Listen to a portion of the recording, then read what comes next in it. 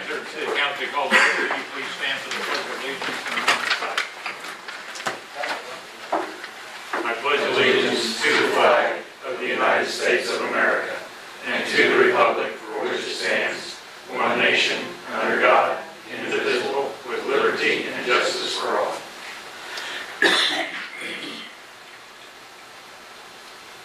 Thank you.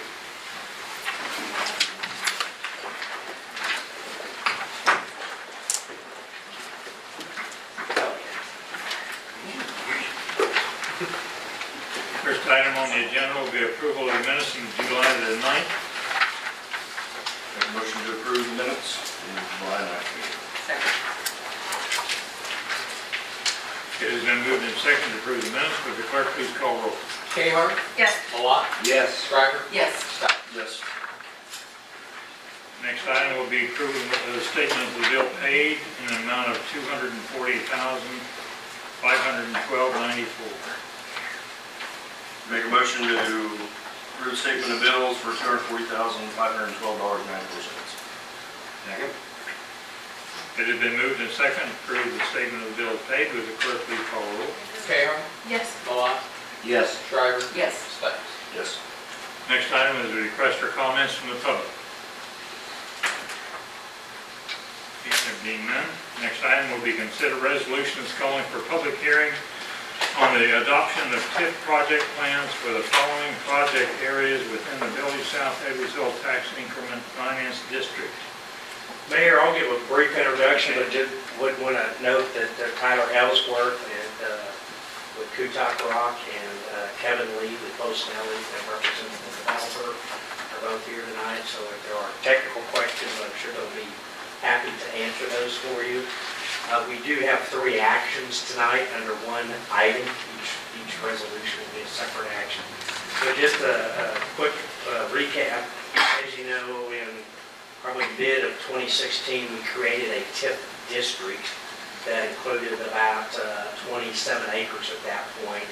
And then later that year in October, we approved a redevelopment plan for one of 2 areas. So there was an area, 2 different areas, one to the north and kind of one to the south, what is now Village South Parkway. The developer bought some additional property to the east of that.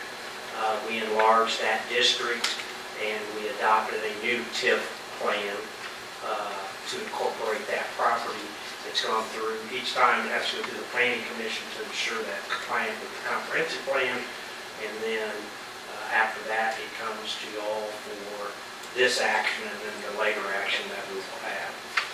Most recently, the council adopted Ordinance 997, which basically said that the prior TIF plan that was in place was no longer basically feasible or viable.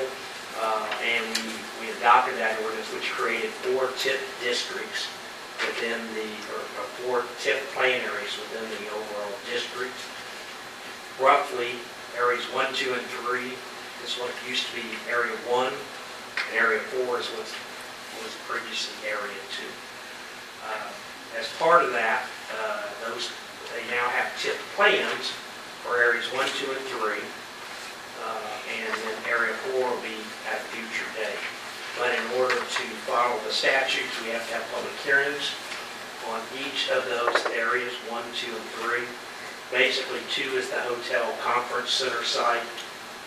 1 is the area up along 110th Street, which, you know, was showing for convenience station, fast food, some office retail. And then area 3 is farthest to the east, away from 110th Street, kind of at the end of where Village South Parkway is at.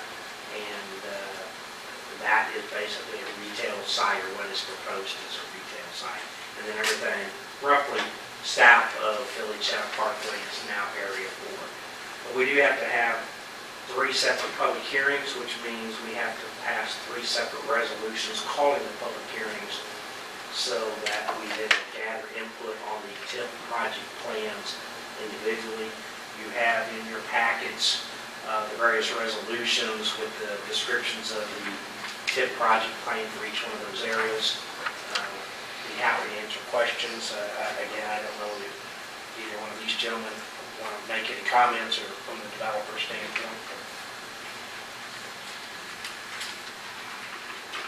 Okay.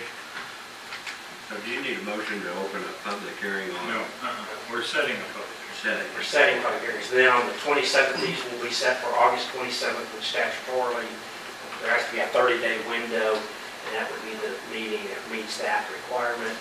At that time, you will open, as you know, we have another item after that, but for the TIP, you'll open 3 separate public hearings, and then assuming we pass the next item, you'll open 3 separate CID public hearings, and each one of those will be a separate public hearing related to the district that it is involved. So tonight, we just need motions for resolutions 2018-13, -14, and -15, respectively setting public hearings for areas 1, 2, and 3. And they're all separate motions. Yes, they are. Make a motion to adopt resolution 2018-13 for the public hearing, project area 1. Second. It's been moved and seconded to adopt resolution 2018-13, calling for a public hearing related to project 1 in Village South. Would the clerk please call roll? Cahoon. Yes. Malat. Yes. Shriver. Yes. Stites. Yes. Do you want the mayor to vote on this, or no? I don't think so. Not necessarily. Okay. Just make sure. Make a motion to adopt resolution 2018-14, setting the public hearing for project area 2. Second. Has it been moved and seconded to adopt resolution 2018-14, calling for public hearing related to project area number 2? Would the clerk please call roll? Cahoon. Yes. Malat. Yes. Shriver. Yes. Stites. Yes. I make a motion to adopt resolution 2018-15, calling for public hearing for project area number 3. Second. It's been moved and seconded to adopt resolution 2018-15, calling for public hearing related to project area number 3. Would the clerk please call roll? Cahoon. Yes. Malat. Yes. Shriver. Yes. Stites. Yes. All right, the next item on the agenda is consider resolutions called for a public hearing on the advisability of creating the following community improvement districts related to Village South at Edwardsville project. Much like what we just went through on the TIP, the CID, which is a community improvement district where the developer can ask to impose a separate sales tax for various parts of the development. One was created back in 2016. Subsequently to that, as you now know, we have these separate areas, and so the CIDs will correspond to those TIP districts, to the overall TIP district, and then plan areas 1, 2, and 3. So we'll be creating CIDs for areas 1, 2, and 3. Again, it requires public hearings for each one of those separately, and tonight we would need the council to consider resolutions 2018-16, 17, and 18 to set those public hearings for August 27th, 2018. I got a question. Yes. So they're asking, it's going to be, I just want to make sure I'm reading it right. I know that a CID can go up to 2%.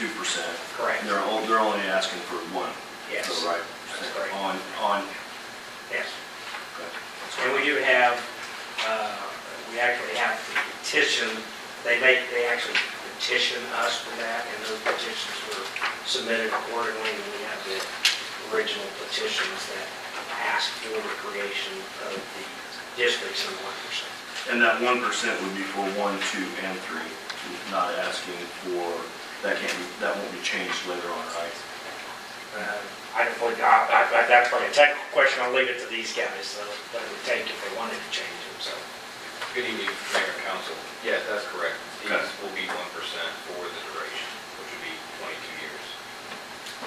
For areas 1, 2, and 3, correct? Yes, each TIP area has a corresponding CID, so that 1% is collected just in that area. They don't overlap or anything like that. At a later time, in area 4, Yeah. comes up, they'll have to do the same similar thing for the CID for that area. Correct.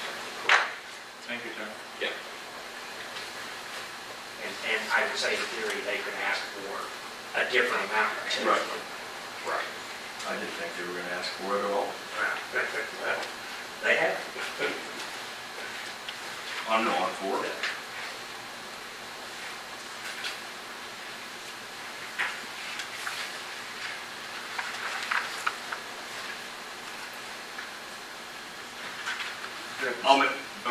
You're gonna say you have to state the date in these motions? Or is it in there? I think it's in the resolution. It's in the resolution. Here we go. You're doing great. Make a motion to adopt resolution 2018-16, setting a public hearing for the Edwardsville CID area number 1.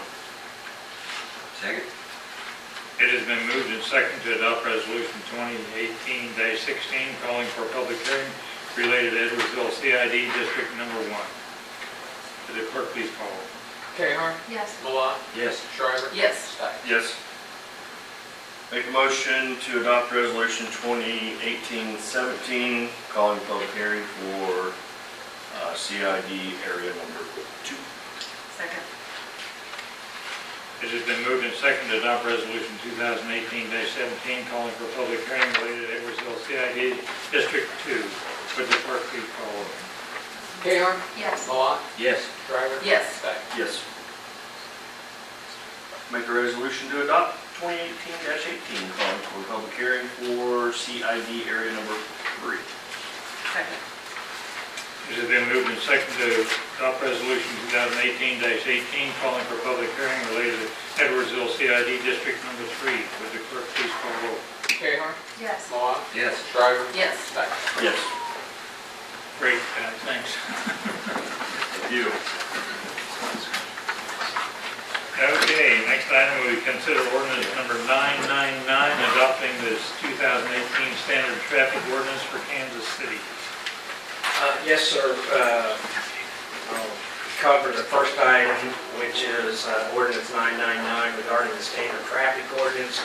As you know, each year we adopt the standard traffic ordinance in the Unified Public Offense Code.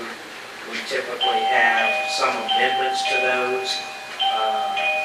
On the standard traffic ordinance number 9, which is ordinance 999, is what we'll adopt it into our code of ordinances.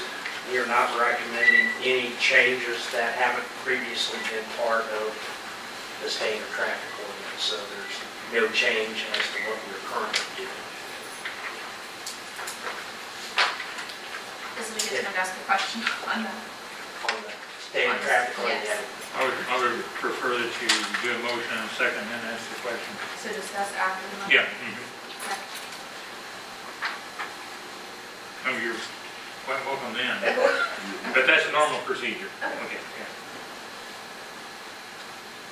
So we're just considering ordinance number 999, and then I'll address a separate action, ordinance 1000. But again, the standard traffic ordinance, so the language that you see for the amendments about maximum speeds, about the traffic citation attached to a vehicle, and the use of coasters is the same language that we have today as part of the code of ordinances. And then the other updates in the STO are the ones that are either statutory or been recommended by the league as a broad overall updates. Typically it's statutory driven.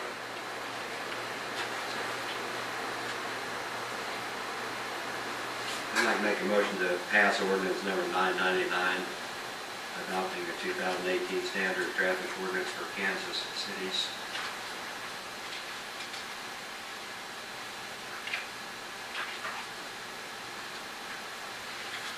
Second?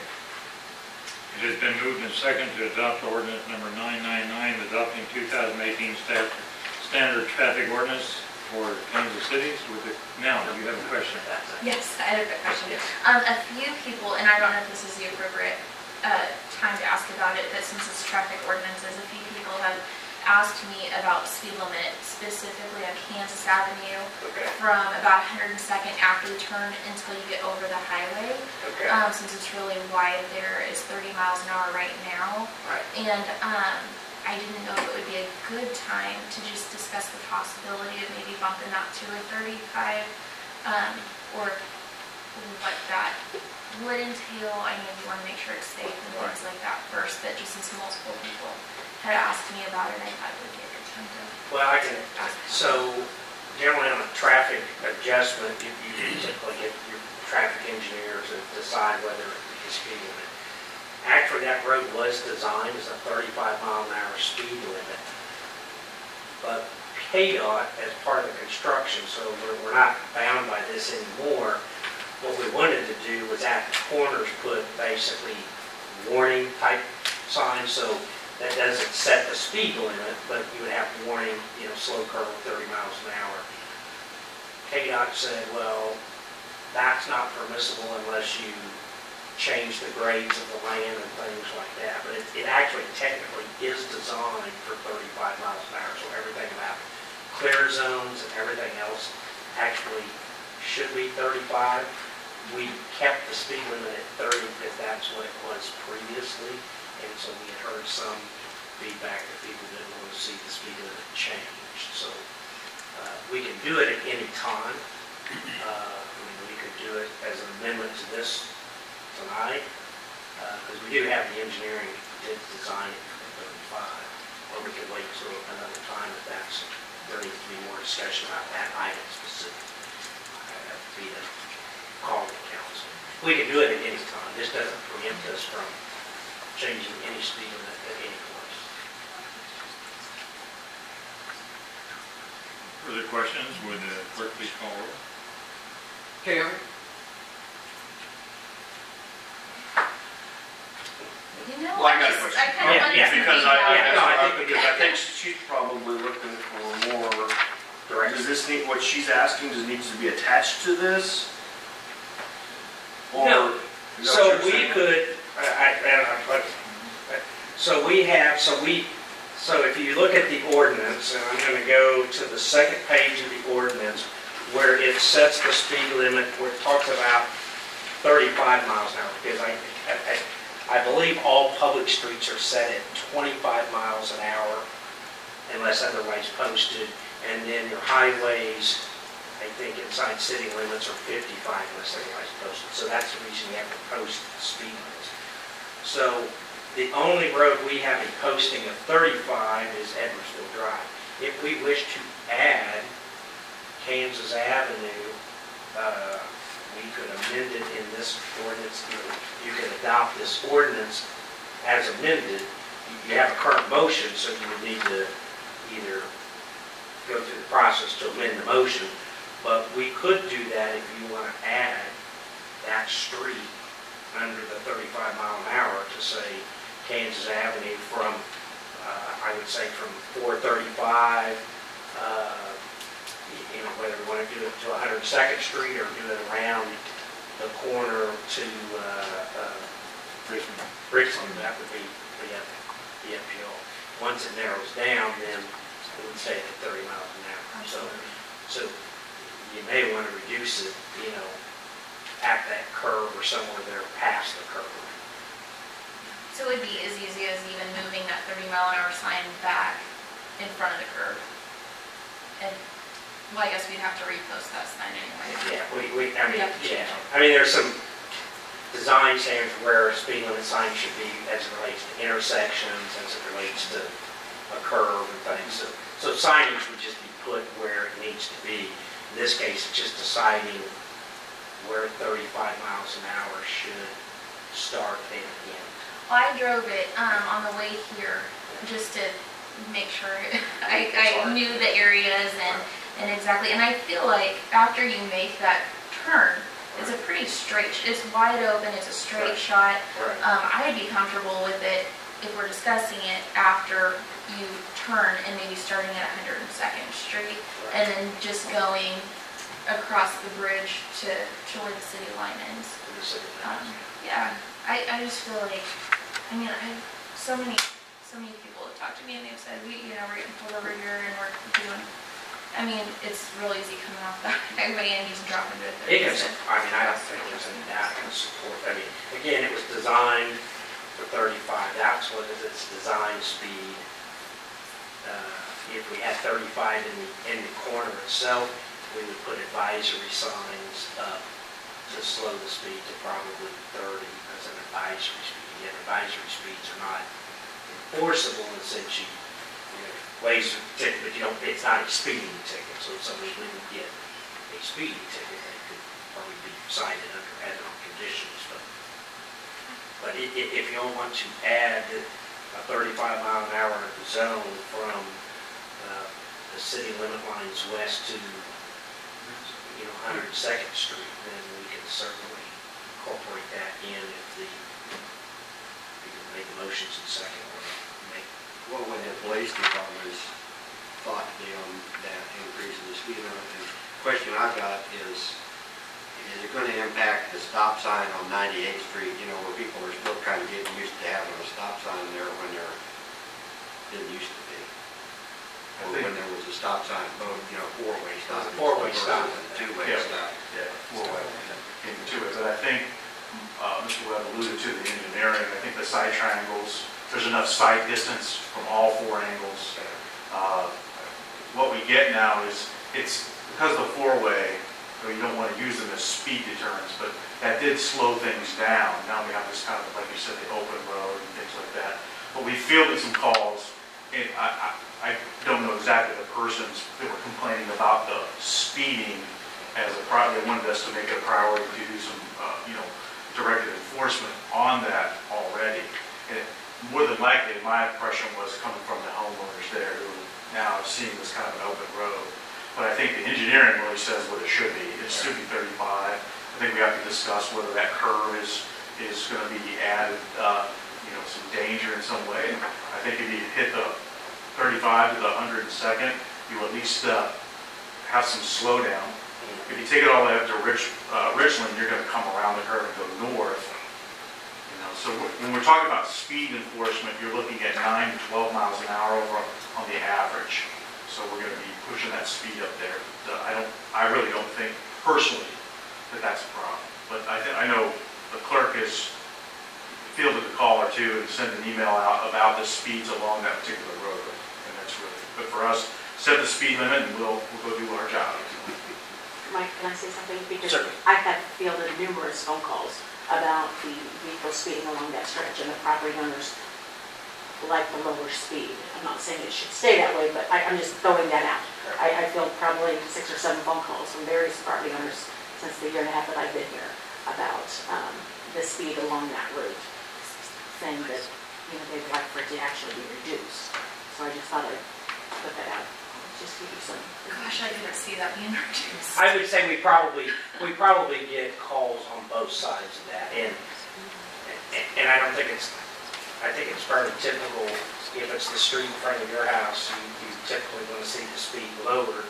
If I take that road and I'm looking at it, it's you've got 28 feet of pavement out there, and I live somewhere else, and that's my path home.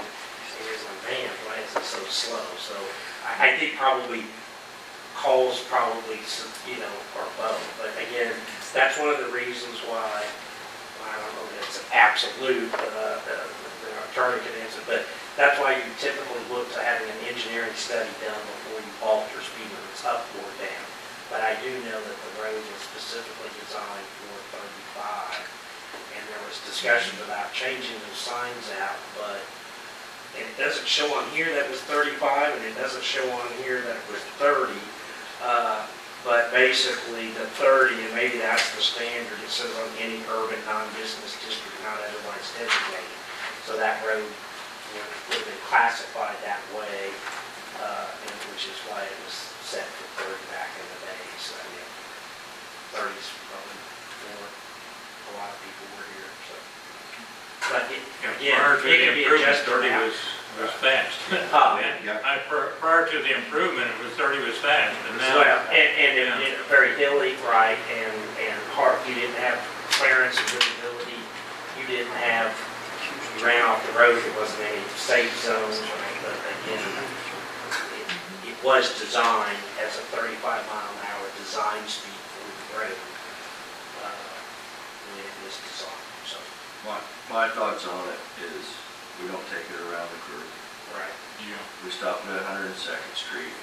The road was designed for it. It's really a better road than 110th Street or Edwardsville Drive, which is at that same speed limit. Right. So, A lot wider. we amend the motion. I'll amend the motion. I'd like to amend the motion to include Kansas Avenue from 102nd Street to the east city limits to 35 miles an hour. Second. Okay, what we're gonna do now is we have to deal with the amendment first, and then we'll deal with the motion. So the motion is to amend the speed limit on Kansas Avenue to increase it to 35 from, say, city limits to go west to 102nd Street. Is that clear? Yes. Yes. Okay. Would the clerk please call roll? Cahar, Yes. Malat, Yes. Shriver. Yes. Stecker. Yes. Okay, now we'll go ahead and do the motion as amended. Like If there are no other questions, well, we've already got a motion and a second, so we don't need it again. Okay. And that is for the adoption Yeah, of the adoption of 999 as amended. as amended, that's correct. Okay, the clerk please call roll. Cahar, Yes. Malat, Yes. Shriver. Yes. Stecker. Yes. Thank you. Next will be consider ordinance number 1000, adopting 2018 Uniform Public Offense Code for Kansas City. Well, there was several, again, changes, mainly, most of the changes on this side had to do with things such as battery against law enforcement officers, drug paraphernalia, and some things like that that weren't previously in here or have been amended by statutes. So I will go through, let me go through it and then we can come back to it. So the First Amendment on the unlawful discharge of firearms, I know this has come up several times, I'm sure we'll have some discussions here, but the current statute, so the current UPOC, basically says you can't discharge a firearm in the city limits recklessly. And a number of years ago, the legislature passed any number of amendments related to basically around the right to carry laws. And most of those were around, if somebody comes onto your property or if you're being attacked by an animal that weren't really codified. And so those got added in there. The one that has been in question has been, as it reads today on the unlawful discharge of a firearm, there are 7 exceptions. And the one being B3 that we're talking about is it is not illegal to discharge a firearm if you're lawfully taking wildlife in the city and you're in compliance with the Department of Wildlife, Parks and Tourism and or the governing body. So the governing body could not allow it or they could allow it under some circumstances.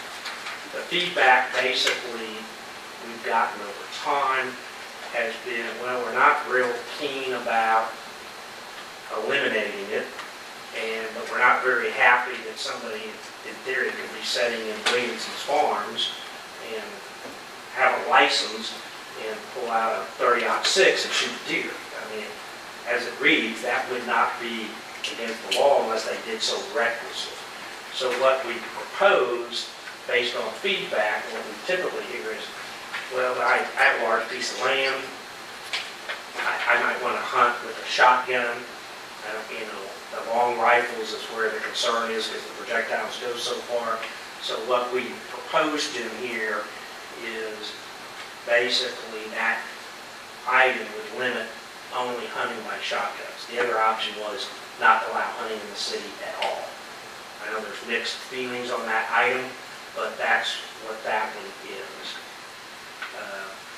Let me go on to the others, just so that we can, the one related to the air rifle, air gun, bow, arrow, slingshot, BB gun, or paint gun is the one we've had for a long time. Again, as the statute reads, it's kind of interesting, but it would be unlawful to discharge any of those types of weapons in the city unless you amended it to allow it. So it's almost the opposite. The statute says it's okay to discharge a firearm under these circumstances, but you couldn't go out and hunt with a bow and arrow unless we make it because they're considered different on this firearm definition as it's in there. So there's no changes to that section. The issue with barbed wire, again, is not a change. We've always allowed barbed wire in our ag zones. Again, the UPOC says you can't have barbed wire inside the city limits. For many, obviously, we have a lot of agricultural areas, they use barbed wire, so we put this amendment in, I don't know how, at least 10 years ago.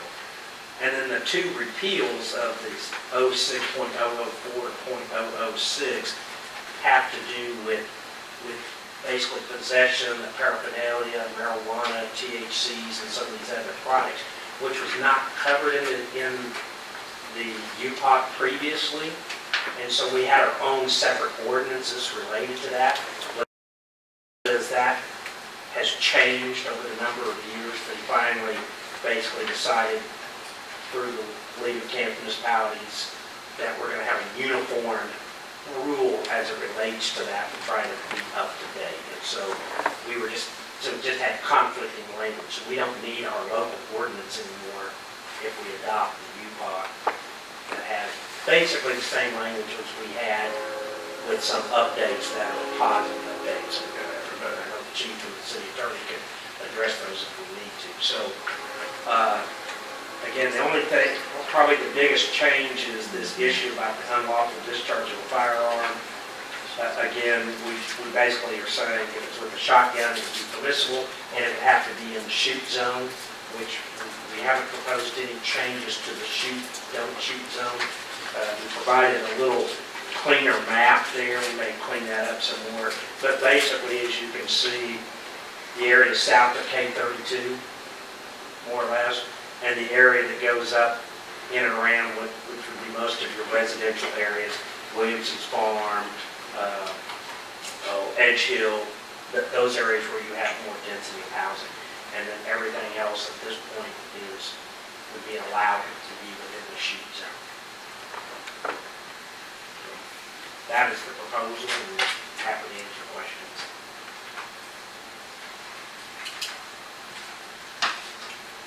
I'm not in favor of eliminating hunting at all. I've done it and will continue to do it in Edwardsville.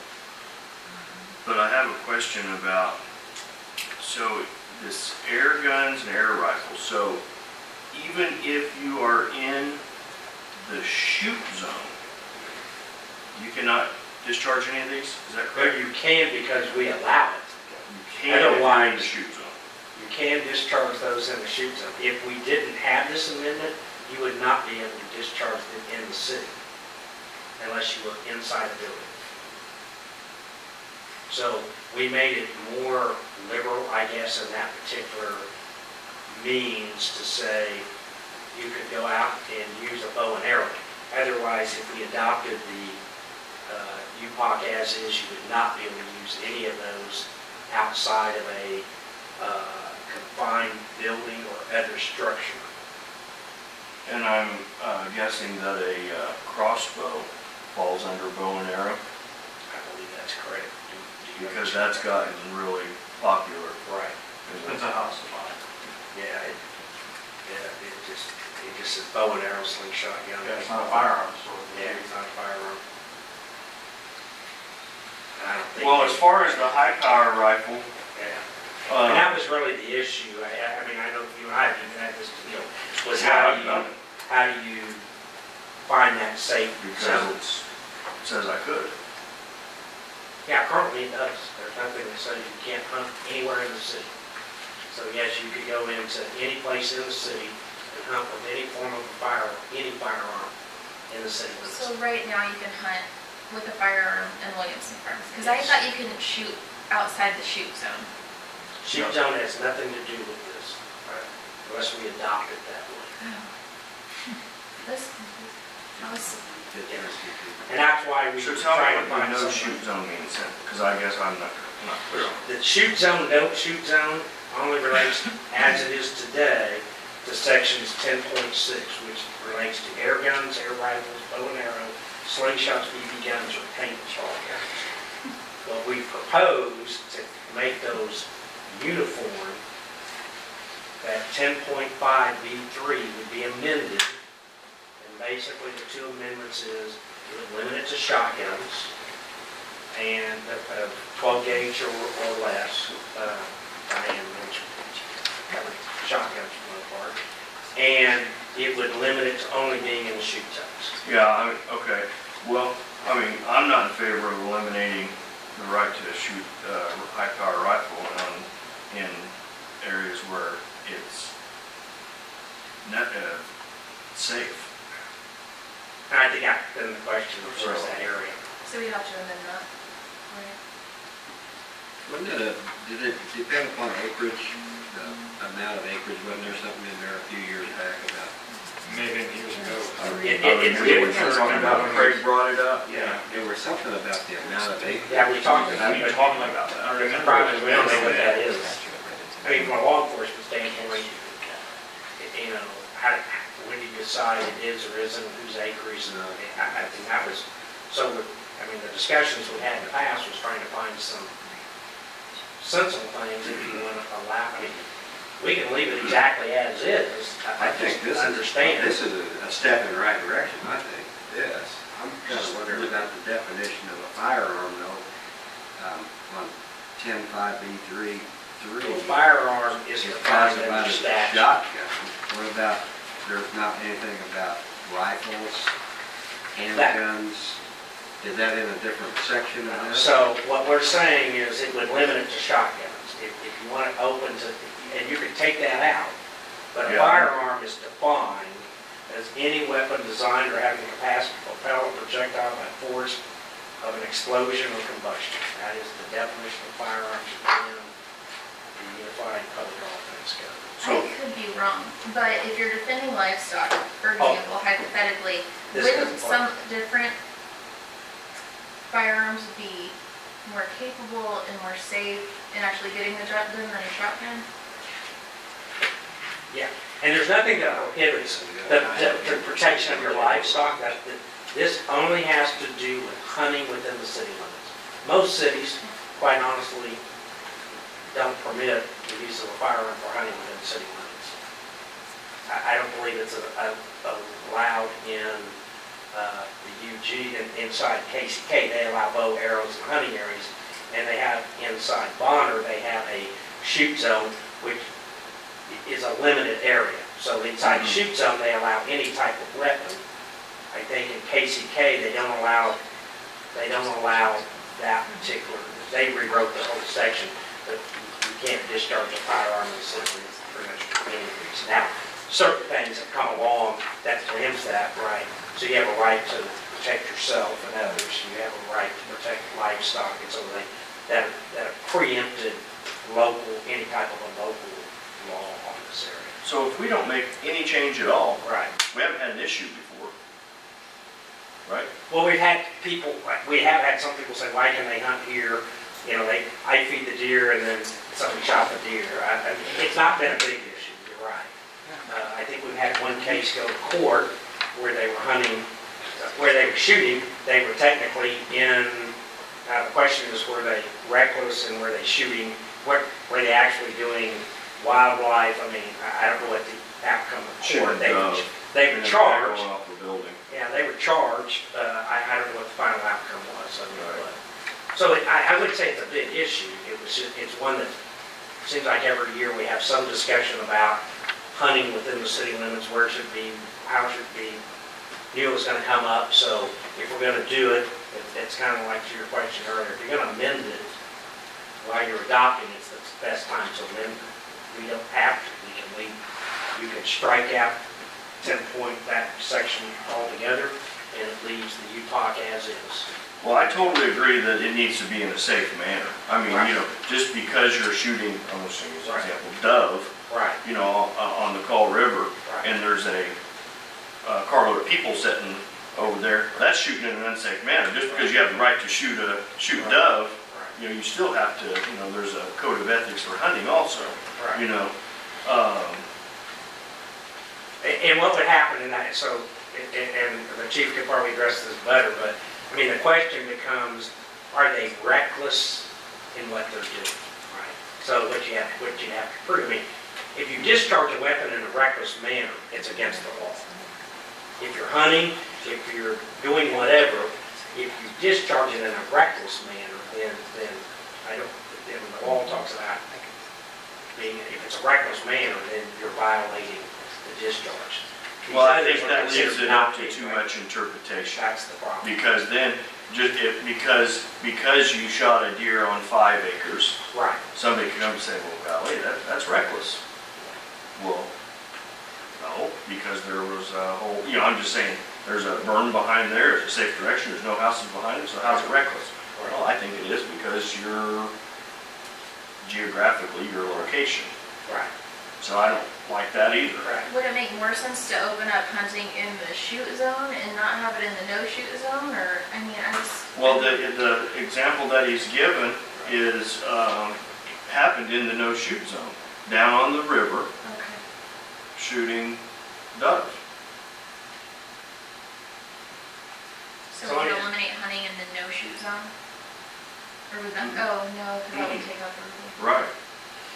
So, again, the base law says it's unlawful, so the violation would be it's an unlawful discharge of a firearm is the reckless discharge of a firearm within or into the corporate limits of any city.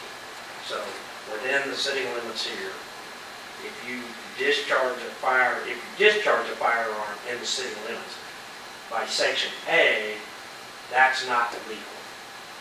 They then added B and these exceptions from you can defend yourself, your person or another person in the property. You can discharge it at a private or public shooting range. So like the scout camp has a shooting range for the Boy Scouts up there, right? That would not be prohibited. Well, neither would anybody's house that they say is a range. If it's a public or private range. I Right. don't know what the definitions of those are. Right, I mean, I can set 10 cans up and shoot in the berm and it's my range. I didn't write it. You know what I'm saying? Yeah, I don't understand. I don't like for it to be that vague, is all Right. I'm trying to say, but it is. Obviously, law enforcement officers can discharge them in their duties, parks and wildlife people, right? Special permit of the chief of police or the sheriff when the city has no police department, so that would never apply to us. So that's the old posse situation where the mayor could form a posse with the chief could form a posse. That back in the old days. Technically, the mayor still has that authority. Well, see, I mean, but I also agree too that someone in Williamson Farm or the trailer court Right. shouldn't be able to set up tin cans and shoot in a nice berm they made and call it their private range. So, This was an attempt to find I some know, I understand. reasonable I understand. place, because Maybe, I knew it would you know come what, up. maybe it does make an acreage deal come back, because that's what Craig started to do when he was here. Maybe it's, unless you have 5 acres or more. Because, or however many, you know, that we come up with that makes sense, because, you know, you're not gonna have that in Williamson Farm, you're not gonna have it in, Does that change the river though? And the only challenge, I mean, and again, you know, if the officer comes up and somebody's discharging a firearm, how are they gonna, I think part of it was, that was the schedule for. So then, what's the method, mechanism of 5 acres or more, or, I mean, you can always pull the tax rolls, right? sure, I mean, your parcel number, I'll go with that. Was there an issue with dove hunting beside the river or something? Yes, Was it private property? Who owns yes, the property? yes. It was private property. I mean, most of that's all private property out to the river, even though the river itself is under basically the control of the high water mark or the normal water mark. High As it water relates, mark. as it relates to activities, but it's private property. I mean, if you look at their deed, most of those all go to the center line of the river, or somewhere out in the river is actually the corner point, so. Would that be an amendment then to maybe change this no-shoot zone to so far from the river or the private properties along the riverbank or something? Could you do something like that to solve this? I mean, I like the new no-shoot zone, other than, Maybe we just don't change it at all. but what we're talking about, you know, other than. I mean, I would say, personally, I would leave it as is versus trying to make a whole bunch of extra Thing too. personally. And then, again, the police department, if they believe the person is acting in a reckless manner, right, then they can charge them with that, and then it's the court to make the decision whether the action was reckless or not, and whether they should be, proceed. So the down and dirty processes don't even make a motion? No, I think we make a motion striking out Okay. the amendments to section 10.5B3. I think everything else, everything else is as is, or When you said we're we just changed anything, eliminating, didn't figure out what you were talking about. we're just eliminating conflicts. Okay. Right. That's the only one that is really new in this system.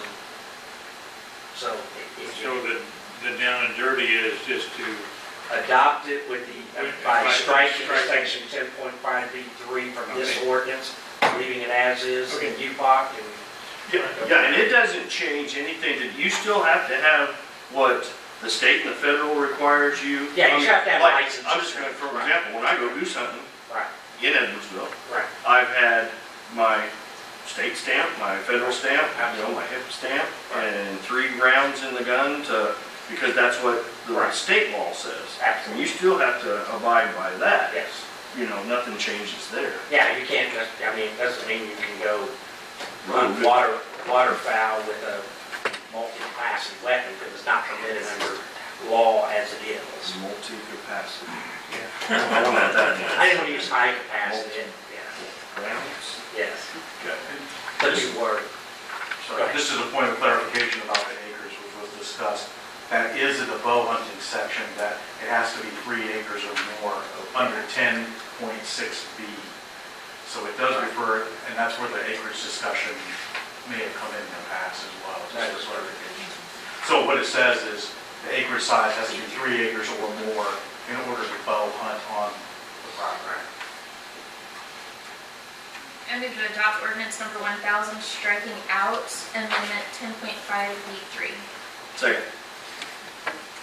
I'm not going to repeat that motion. But anyway, the motion's been made and seconded to adopt the 1000 ordinance, striking section, whatever it was. Okay. Would the clerk please call roll? Taylor? Yes. Mullen? Yes. Shriver? Yes. Station? Yes. Thank you, Robert. Thank you.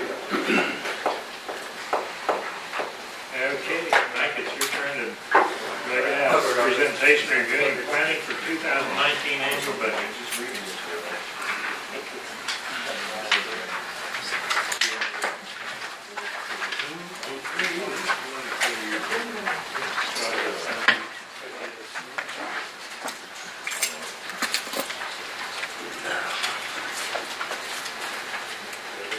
Okay. Well, this is just a continuation of some discussions that we've been having related to the budget. There will not be any action as of tonight. We will at our next meeting set the maximum available budget, and we will set the public hearing, which also will occur on the 27th. So I think we'll rename the 27th the public hearing night. So we'll have lots of public hearings that night. Again, y'all are aware of the 6 critical success factors that were set by the council and staff a few years ago. We continue to use those as our focus when we are putting together the budget. I'll start by just giving a little update on the revenues and expenditures. You saw this, I think, at the last meeting. So what we've tried to do is do some look back and some look forward is what we think revenues will do. start trying to think about our budget process, being a long-term process versus an annual process. There's certainly an annual piece to it, but as we start thinking about the impacts of decisions, they often go across multiple years. So, again, some of this is still a little bit of work in progress because we're still updating numbers for mid-year. But as you can see, basically 16 and 17 are actuals. You see we grew by about $500,000 between 16 and 17 in revenues. 18, we're projecting that to go down a little bit. Again, I think some of those are still in review.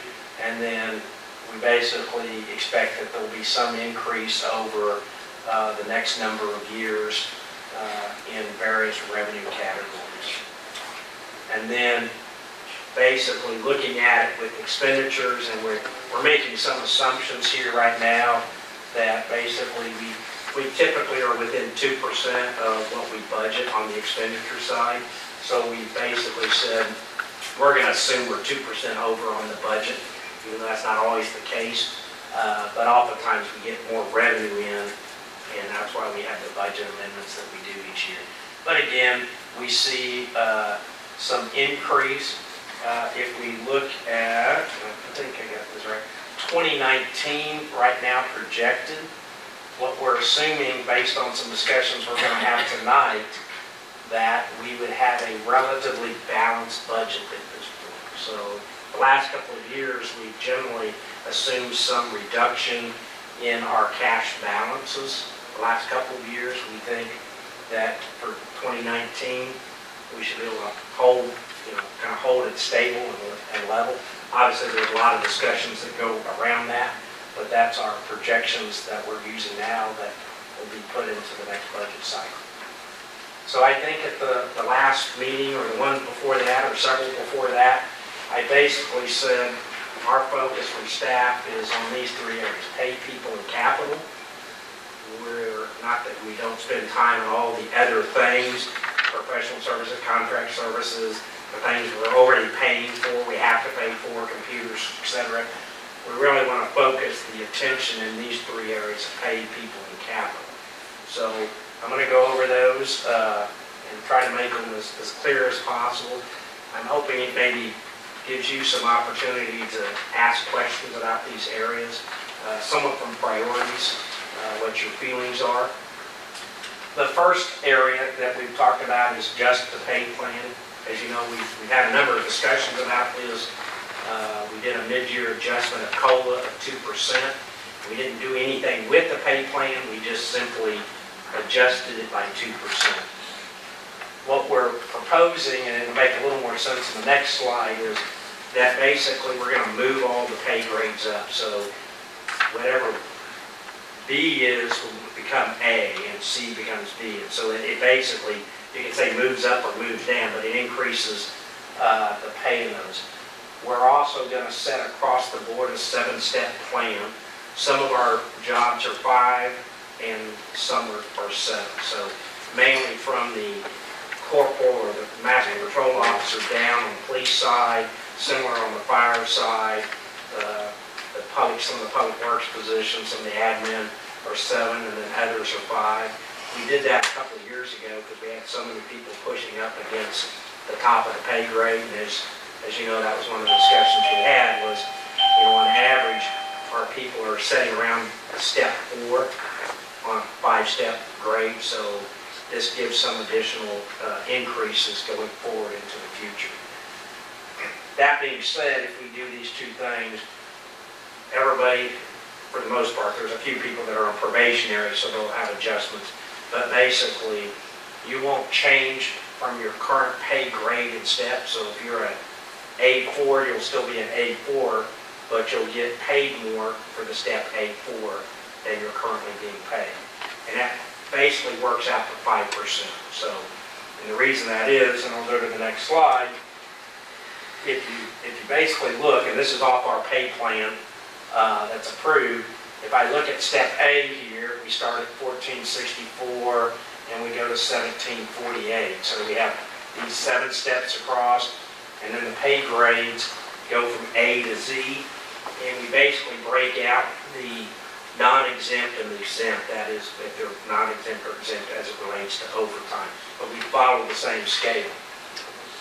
So what we're suggesting is, if I'm sitting here at A3 today, I'm paid $15.53 an hour. What we would do is simply move this whole basic row up, and so now that person in step 3 would be making $16.31. Does this reflect the 2% COLA increase that we just made? It does. Okay. Yes, so it's already incorporating that, so yes. So we're moving them up, and again, most of our problem is not down here. It's mainly in this 4 to 7 area is where we get farther and farther away. This won't totally solve that, but it certainly makes some pretty good moves towards it. So you say that this pay grade goes from A to Z. Right. So, I'm not, why are we only looking at A through D? then? Oh, I'm just using this for an example. So, but The I same mean, so where process. are our people? I mean, I don't, are Most they of all our in A people- to D?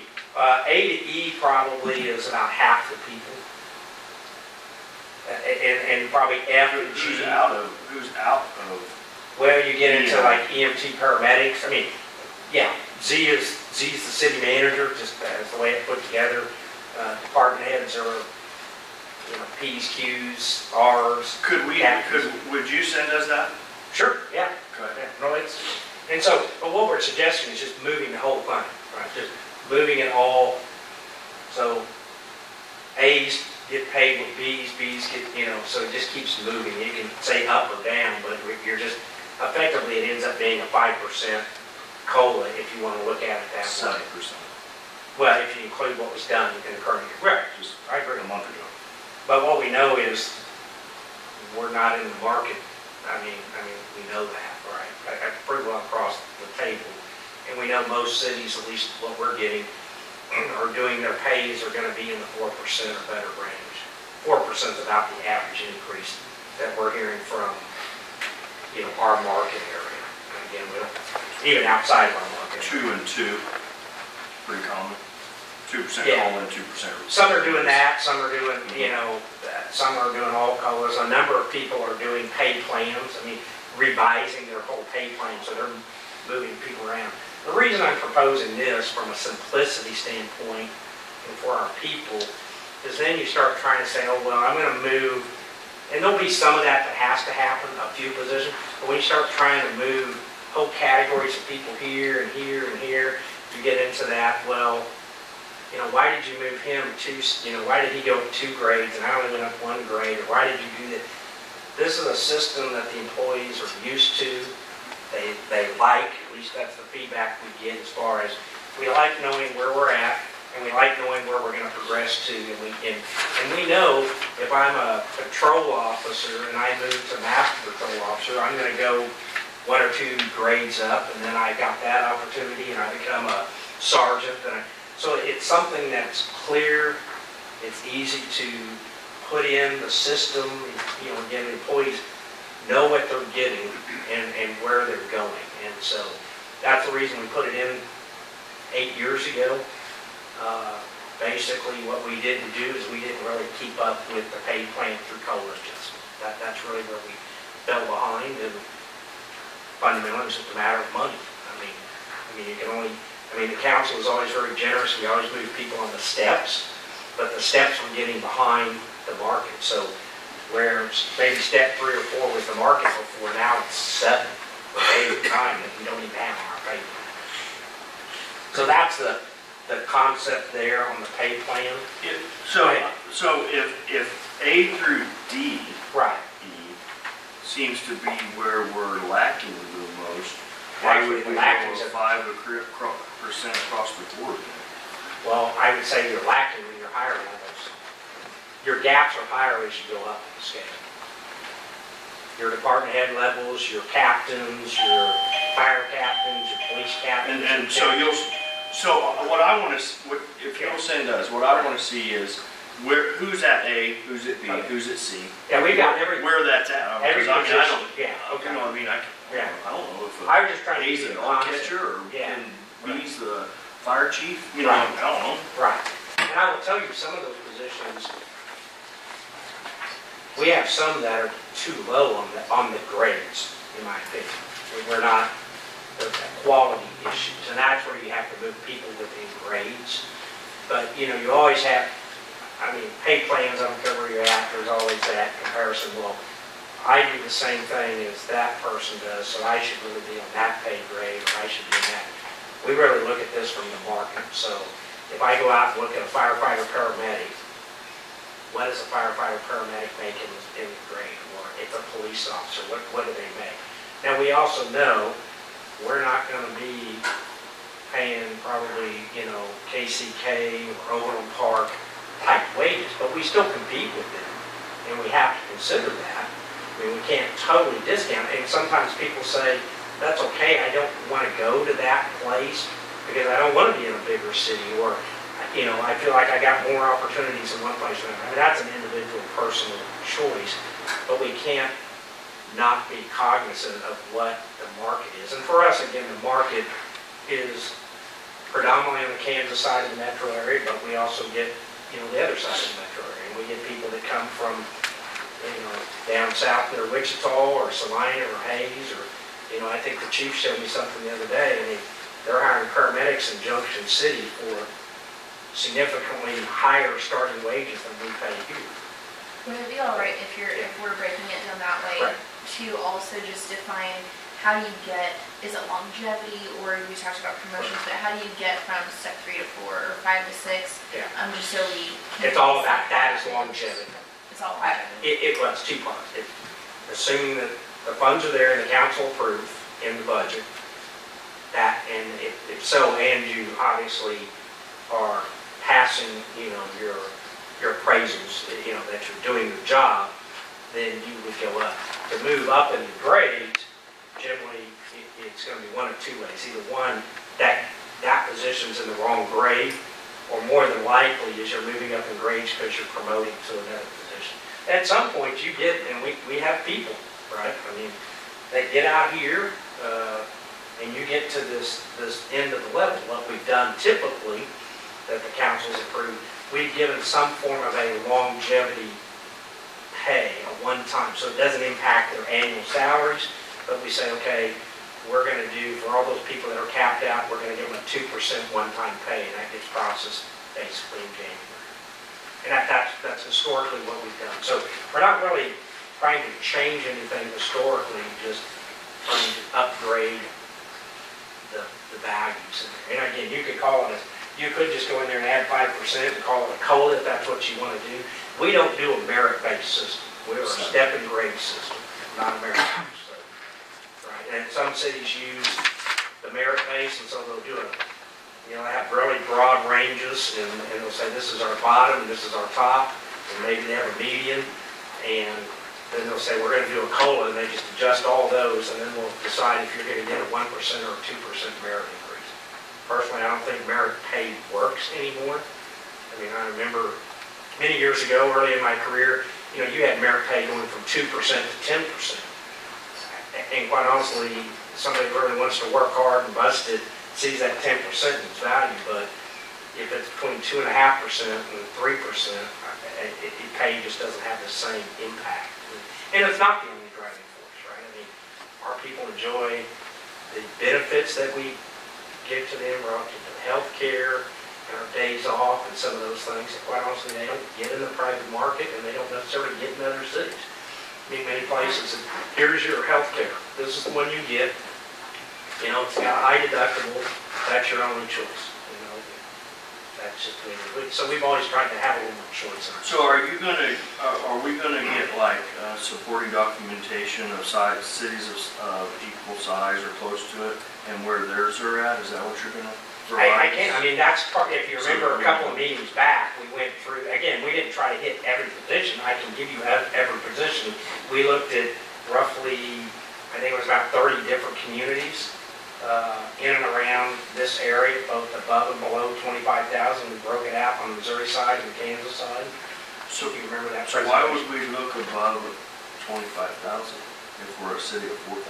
Well, I'm still competing with Lenexa and Shawnee and Overland Park and Olathe and Leewood and Roland Park and Lansing and UG. I mean, that's who we compete with. I mean, the pay is not based on size, and I don't think you can compare Edwardsville, Kansas to a city in far western Kansas that's the same size. It's not the same.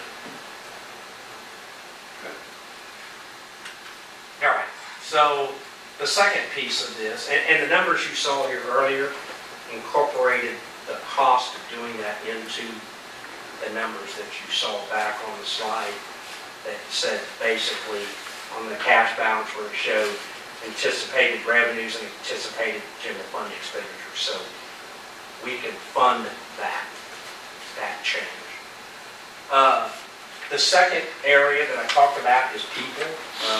I don't think it's any surprise that every department has needs, and we're all working wearing a lot of hats and doing a lot of things.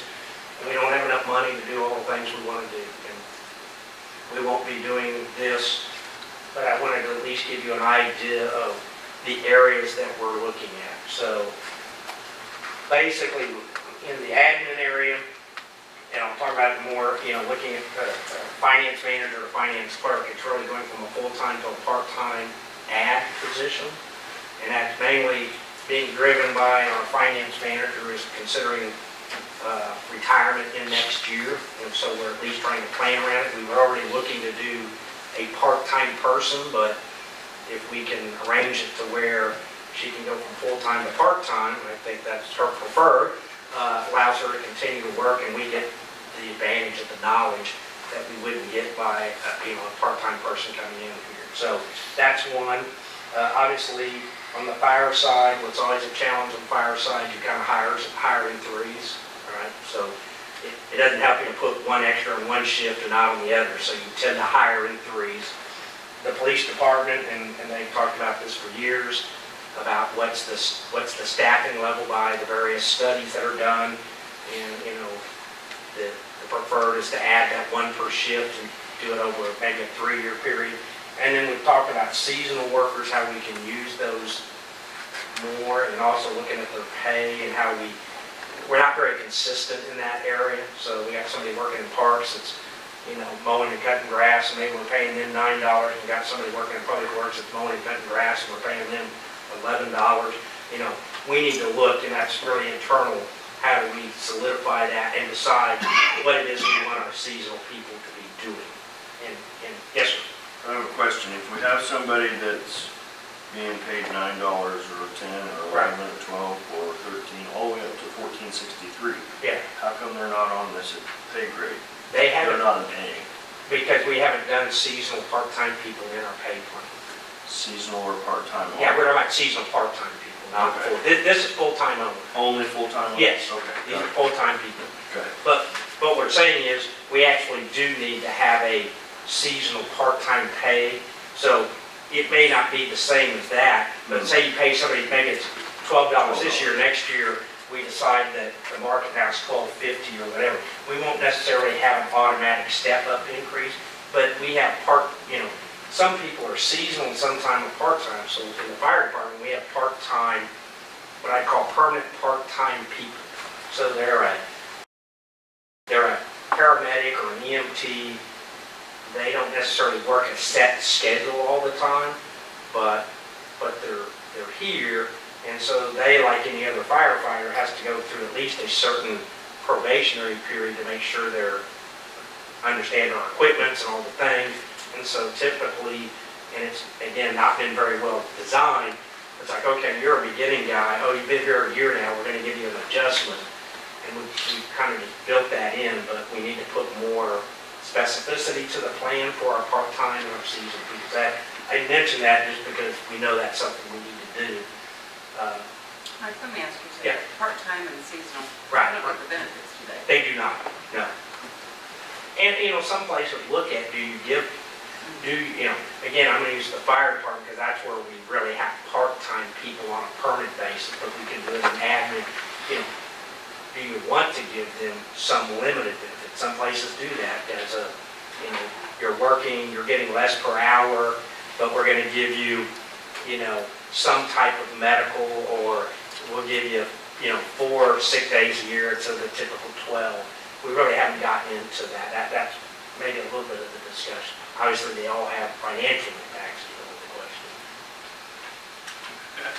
Go ahead. How many full-time do we have on the PD and full-time on the fire department? We have 18 in PD, including the admin person, and we have 17 on the fire. And there's not an admin on the fire side, Yeah. right? Yeah.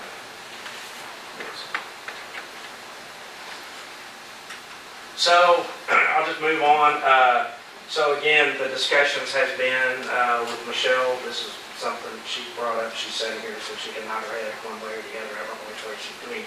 But has her and her husband been talking about this idea of being able to retire. She's done her own research into that, and that's something she's come to us about. You know, maybe sometime second quarter, mid-year of doing retirement, but would like to stay on maybe in a reduced role, part-time role.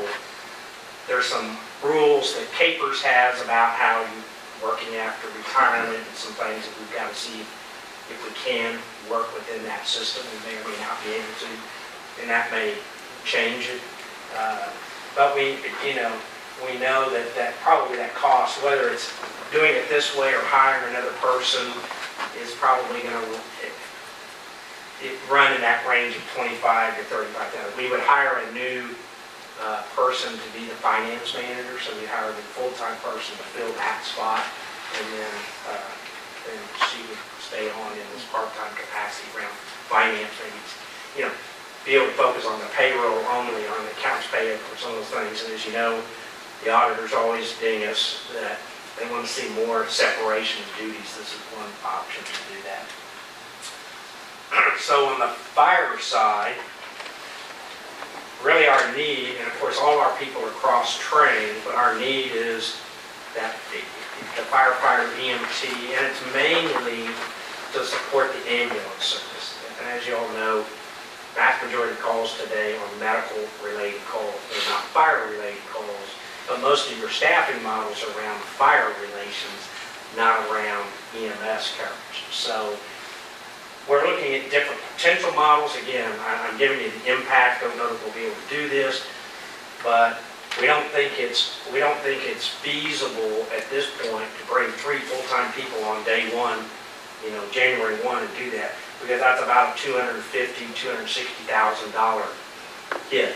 And again, some of the reason there's variances here, because people take different insurance packages.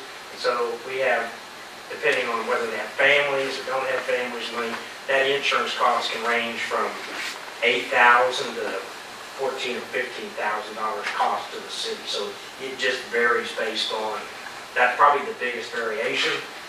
And in police and fire, your retirement, you're right, the KPF retirement is about 25% of the annual wage. That's what it is. It doesn't matter if it's police, fire, EMS, that's what it is, and it's about 10% on the admin side, our cost. Nothing we can, you know, that's just the cost of having people, but obviously it costs more to hire one police or firefighter than it does to hire one admin person. But what we've looked at is, you know, can we do something where we would do it like 1 every 6 months, so kind of put them through training, or potentially do a mid-year, which ends up doing the same thing, right? If you bring on 3 people on mid-year, you're paying a half a year's worth of salary, and then of course you got the full salary the next year. But whatever we do to add 3 people at that firefighter EMT level, which is basically our entry level, it's about a $250,000 discussion item, right? If you want to put that in mill levies, that's a, you know, that seems like everybody always wants to put things on mill levies. That's a $5 mil, you know, $4 to $5 mil change, which I understand the philosophy around not doing that. So, but it just, that's the way it put it. Now, not everything's paid for by property tax, right? You got sales tax, you got fees, you got other things, but that often is where everybody goes is, you know, what's this going to cost me in a mill? And take that number, divide it by 60, because a mill is about $60,000. Gets you down and dirty. So that's what it is on the fire side. Again, part of the goal here is to help staff that second ambulance on more current time, because today we run 5 people per shift, plus the chief and the deputy chief EMS director, but they're not on a 24-hour shift, they come back. But, so 5 people puts 3 on the engine and 2 in the ambulance. So if you go to a call and you have to transport somebody, that ambulance is out. And we know most of our calls, that ambulance can turn around in about an hour, hour and 10 minutes. And back during the time that worked. But then you got that 8 to 10% of the time when you get that second call comes out in that hour window, kind of what we're talking about, the hour window. And 3 to 5% happens in that 10-minute window. And that's what really starts stressing, what you have to do. And so most of the time we have a paramedic on an engine, we have a paramedic on the ambulance. So even if the ambulance is out, we can still provide paramedic care, but we may have to call for a second ambulance for transport, depending on what the situation is. Or there's times when the chief and the deputy chief, if it's during the day, they may respond with the ambulance because our deputy chief's also a paramedic. So it gives us some flexibility, but as call volume goes up, like anything else, this is an area where it's just going to impact services. As long as you have police and fire services, this is the way it works. And pretty much on the same thing on the patrol side. You've heard it more times than not. I mean, the volumes are increasing, the types of crimes are changing. They're getting to, you get the DUI, you get the, person with the gun, you get the drug cases. I mean, you're taking 2 people off the street. If you only have 2 on the street, that really makes it a challenge. Right now, I think the minimum is 3 on the street at all times. That's our staffing. And right now, we have to use overtime to address that. I mean, there are certain times of the day or week that happens where people are in court, people are on, off for vacations.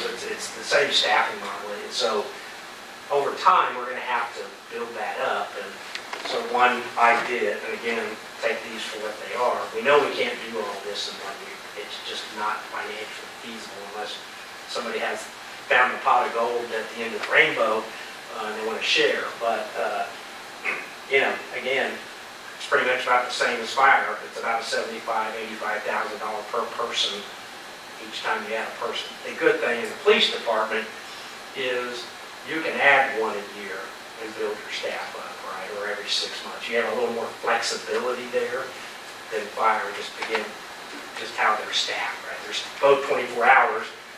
PD works in 3 8-hour shifts. Fire works in 1 24-hour shift. And it's just how you have to staff things up. So an 8 to 10 mil increase. If you try to do everything, yeah. Yeah, that's kind of what we got there. Yeah. 8 to 10 mil increase. I'm not We recommending won't have that. people living here. I'm not recommending Building that. here Yeah. anymore.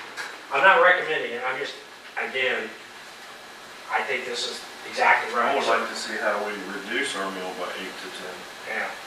I don't see that as an opportunity. Have we looked into, and this might probably be up to the, I'm sorry, Oh, go ahead. this probably be up to the chiefs and their input, but even in their scheduling, like, have we looked at 4 10-hour days? Would that be helpful in their coverage, so we're not pulling overtime, or would that make it harder for you? You actually add overtime. Okay. 10 hours doesn't go into 24 even at all. 12 hours doesn't work. It's just a matter of how many bodies you have assigned. And so we run the 8-hour shifts. And that works best because we have them here more times in a week. And it's what we do, instead of trying to pull their days off, we extend the shift that are already on, either earlier or later, typically later. It's like a 4-hour overtime. Yeah, that's just to have 3 guys out. There's only 6 people assigned the entire day on Wednesday, just because it doesn't matter how the scheme goes. At some point, there's 1 day, because you have to give, say for example, a Tuesday, Wednesday off and a Wednesday, Thursday. So in 3 different schedules, 3 different time frames, so it only leaves 6 people to work. So what we do is we drop one to 6 a.m. and move one up to 6 p.m. and they run a 12-hour day, so there's 3 for the 24-hour coverage. So there's a number of scheduling schemes that we do, but the overtime rate mainly at the end of March through the 1st of October, this is fairly common for us just because of the mere volume. But now we're not running 2 people ever. We run 3 people all the time. And on the fire side, we have automatic built-in overtime just because, again, we do a 200, so they work on a 212-hour, 28-day schedule. So the 7K exemption. But base schedule is 216 hours every 28 days. And so that happens 13 times a year. So it's actually twice a year where one crew will end up with 40 hours of overtime in their schedules. Again, it's just kind of the math of it. And quite honestly, adding people won't change that. And oftentimes, adding people doesn't reduce your overtime, right? You may reduce the amount of overtime a person gets, but you don't eliminate, I mean, at least in my history, just adding a person on doesn't take you from overtime. You know, if you pay $85,000 for a new police officer and you're paying $85,000 in overtime, you're not going to offset. You're probably going to, it's probably going to stay the same. I will say both departments, they've held their overtime for the last 4 or 5 years pretty constant. It's busted more in the fire side than on the police side. Again, we probably were under budgeting overtime. But both departments, I can say, work very diligently to try to control and figure that out and not, you know, I could say in the days we used to have, you know, captains would come in and work on the firefighter, and, you know, the firefighter moved to driver and the driver moved to captain, so you'd end up with 2 captains, or, you know, I think we maybe even had time, might have had 3 captains working on a shift, and so you're paying the highest dollar people to work overtime. You definitely don't want to do that. That's the same police department. You don't want to fill all your overtime with your highest paid people in the realm. So go ahead, Chief. And Mr. Will also alluded to part-time. We use part-time. Right. We cannot staff a part-time position. We looked at, the numbers still come out to 250,000 plus for the year. And then you're also incorporating, you cannot do just 6 or 7 part-timers. We would have to have between 20 to 30 part-time personnel because we capped them at 900 hours a year. Because at 999 hours, they exceeded 1,000. We are now into a P&F retirement. Right. And part of the issue gets into where you draw that fine line in the sand of trying to offset the expenses compared to the services provided. And that's what it gets down to is, unfortunately, in 2014, the city moved forward with the EMS service, and in that 1 year time, we had almost a 38% increase in call volume. And it is not backing down any at all, and it's not projecting to back down any at all. And that is the problem we're running into. It's occurring on weekends and at nights. That myself, I'm getting phone calls because we're down to 1 person on the phone because we're sending out both the ambulances. I'm calling Tony back in. You know, I've just sent out the emails over last weekend. So we have looked at every possible model, and we cannot break down and go to an 8-hour shift without increasing the number of firefighters by 10 positions to even go to 8 hours to get away from that. So that's where we're at now. I'm looking on the fire side, we have to stay to where we're at. We're about landlocked with all of our options that we have. This is not to interrupt, but this is related to the compensation discussion in that we have to be competitive in recruiting for these positions so people want to come and work here. Could you get us the staffing levels for Bonner Springs on their PD and fire department? But they don't have a fire department. They have an ambulance. They have 7 in Raymond, but they're converting their department. They're what, converting? They're converting to, from what I understand, to a full-time fire EMS department because they're running so much overtime, basically. Is that a fire department that's included with the unified government? No. Not to my knowledge. And they have 8 more people than we do in the police side. 8 or 10. Yeah, they've got basically a volunteer fire department. They had 7 full-time on the EMS side, but because they're not a fire-based EMS, everything over 40 hours is overtime. We do a lot with those departments. Obviously, both departments, police and fire, have a lot of crossover things that they work on and support. We've had fire calls here and Fire Springs has come, or an ambulance with auto accidents, and vice versa. We do the same thing for them. So it's not like it's an overload, but I mean, that we have certain protocols where we, try to share those resources.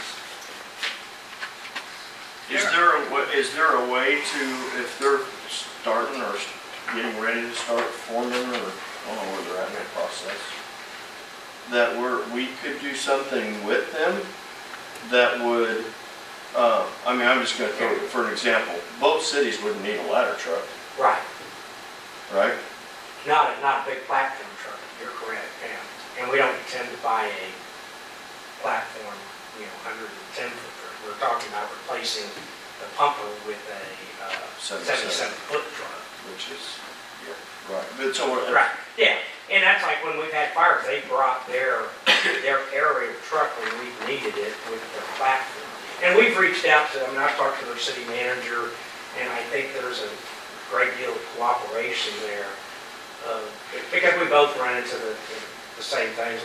I'm not sure there's a place around that doesn't run into it to certain levels. Of how we can share resources and work together and things like that. I'm okay with sharing resources, but I'm talking about sharing financial responsibilities for things. I mean, Right, somebody has to buy it, right, some city. right.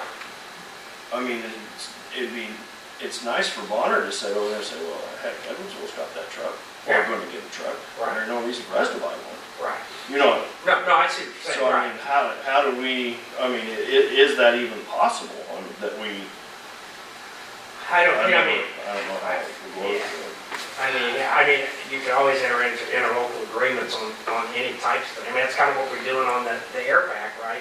Or with the UG, Right, for example, right, on theirs. right, I mean, they have one at 94th and State Avenue. right. And if we call, they come. I mean, Johnny comes. I mean, it's what level of resources do we need? I mean, we don't need to run a platform aerial truck on every call. We don't necessarily run a pumper on every call. Not under our protocols. Right. I mean, KGK has protocols, Bonner Springs has their protocols, and not that they're all different, but we don't, there's certain ambulance calls, we send the ambulance. We don't send the ambulance. That's changed recently then. Yeah, I think it's been less. The last 2 Because years, that used we've to be pushed right. back a whole lot. We've cut that pumper flying almost 80% of the calls. And we've caught pushback on it because we've not gone with the model that is popular in the UG. But back to your original question, can we share equipment? It depends upon how much of the liability the cities want to share and how much you want to convey to some developers that you want to stay within just one truck, or you want to rely upon a neighbor who's 6 or 7 miles away to potentially bring a piece of apparatus or not. Developers look at that when they come into a facility, what you're able to bring. And I know we have it presented later on that we're trying to look at replacing a piece of apparatus. There are a lot of mutual aid agreements that are in place right now between us and Bonner Springs and us and Kansas City, Kansas Fire Department. They were both just practiced here a week and a half ago. Both of them are executed fairly well. Both of them are on 2 different types of environments and calls. However, at the same point in time as we're sitting out here at FedEx for an hour and a half, and KCK is starting to get busy, they're starting to have to turn resources loose again to deal with issues within their own city. That is the same process that goes on anytime that you have mutual aid, is you cannot dump everything for one other city being involved. At the same point in time, if you start sitting there running your resources low, you've got to call them back in to take care of your own assets. We have a 105-foot platform that sets at 94th and State, or 98th and State. We have a 120-foot basket sets over at Bonner. We have 3 more to set over here in Shawnee and Johnson County within 6 miles here. That's why we have not proposed buying a 105-foot platform in our replacement at all. Because those resources are close by, that's why we've sat there and tried to shave off $300,000 in savings by buying what we can utilize on the first due with that aspect. But to truly look at trying to go into any type of merger is above the pay grades that you have here. I mean, that's conversations that have to take place city to city and above city manager and above city manager. And most municipalities are not going to look at forming districts. And I can't speak for you guys, and I cannot speak for Bonner Springs, because that's a conversation that's got to be had with those. But I do realize and understand, when we go to Bonner Springs, provide mutual aid to Bonner Springs, they are a 100% volunteer fire department, and we are arriving right behind their bumper, and that's us leaving out the door within a minute of turnout time of getting a call and traveling the 4 miles over there. So, when we're sitting there calling for them, we have about a 5 or 6 minute lag time for them to get in the city here, on top of their dispatch time and their time of transport to the fire station. So it can be 10 minutes from the time that we call. But that's getting ready to change because they're getting the fire department. Well, I mean, they're I don't know what their staffing model is, but that's what we understand in their budget presentation is that. And I heard that Walmart was a big pusher for that because of their insurance. It could be. I don't know if it was overlooked that Bonner Springs had a volunteer fire department, is why their insurance rates were sky high. But it was determined, found out is what I heard, and I know they have different, pull out. and they have ISO, their rates, or they have some part of their cities at one rate and the other. I think our entire city's at 4, which is, can you get, better, but some parts of our 4, we don't control, right? Hydrants, water flows, right? Well, obviously, the reason that I'm asking is just because I'm trying to make sure that, I don't want my parents who are on a fixed income now or that are retired, I don't want to see the mill levy increase in every, taxes. Everyone talks about, you've seen rural land come in here and hold the mill levy, and taxes in Wyandotte County are just unbelievably high. And we just keep adding and adding and adding and adding. And I just want to explore all possibilities that we can be fiscally responsible to our constituents. And again, the reason I'm bringing these up, again, I'm not here saying I'm bringing you a budget with 8 new people in it, because I'm not. I just want you to, again, I want us to start thinking beyond. So we know we're going to have a new development come in, right? And that's going to help us, right? But it's not going to generate any property tax for us for 20 years. It's going to generate more sales tax on both the special sales tax side and the regular sales tax side.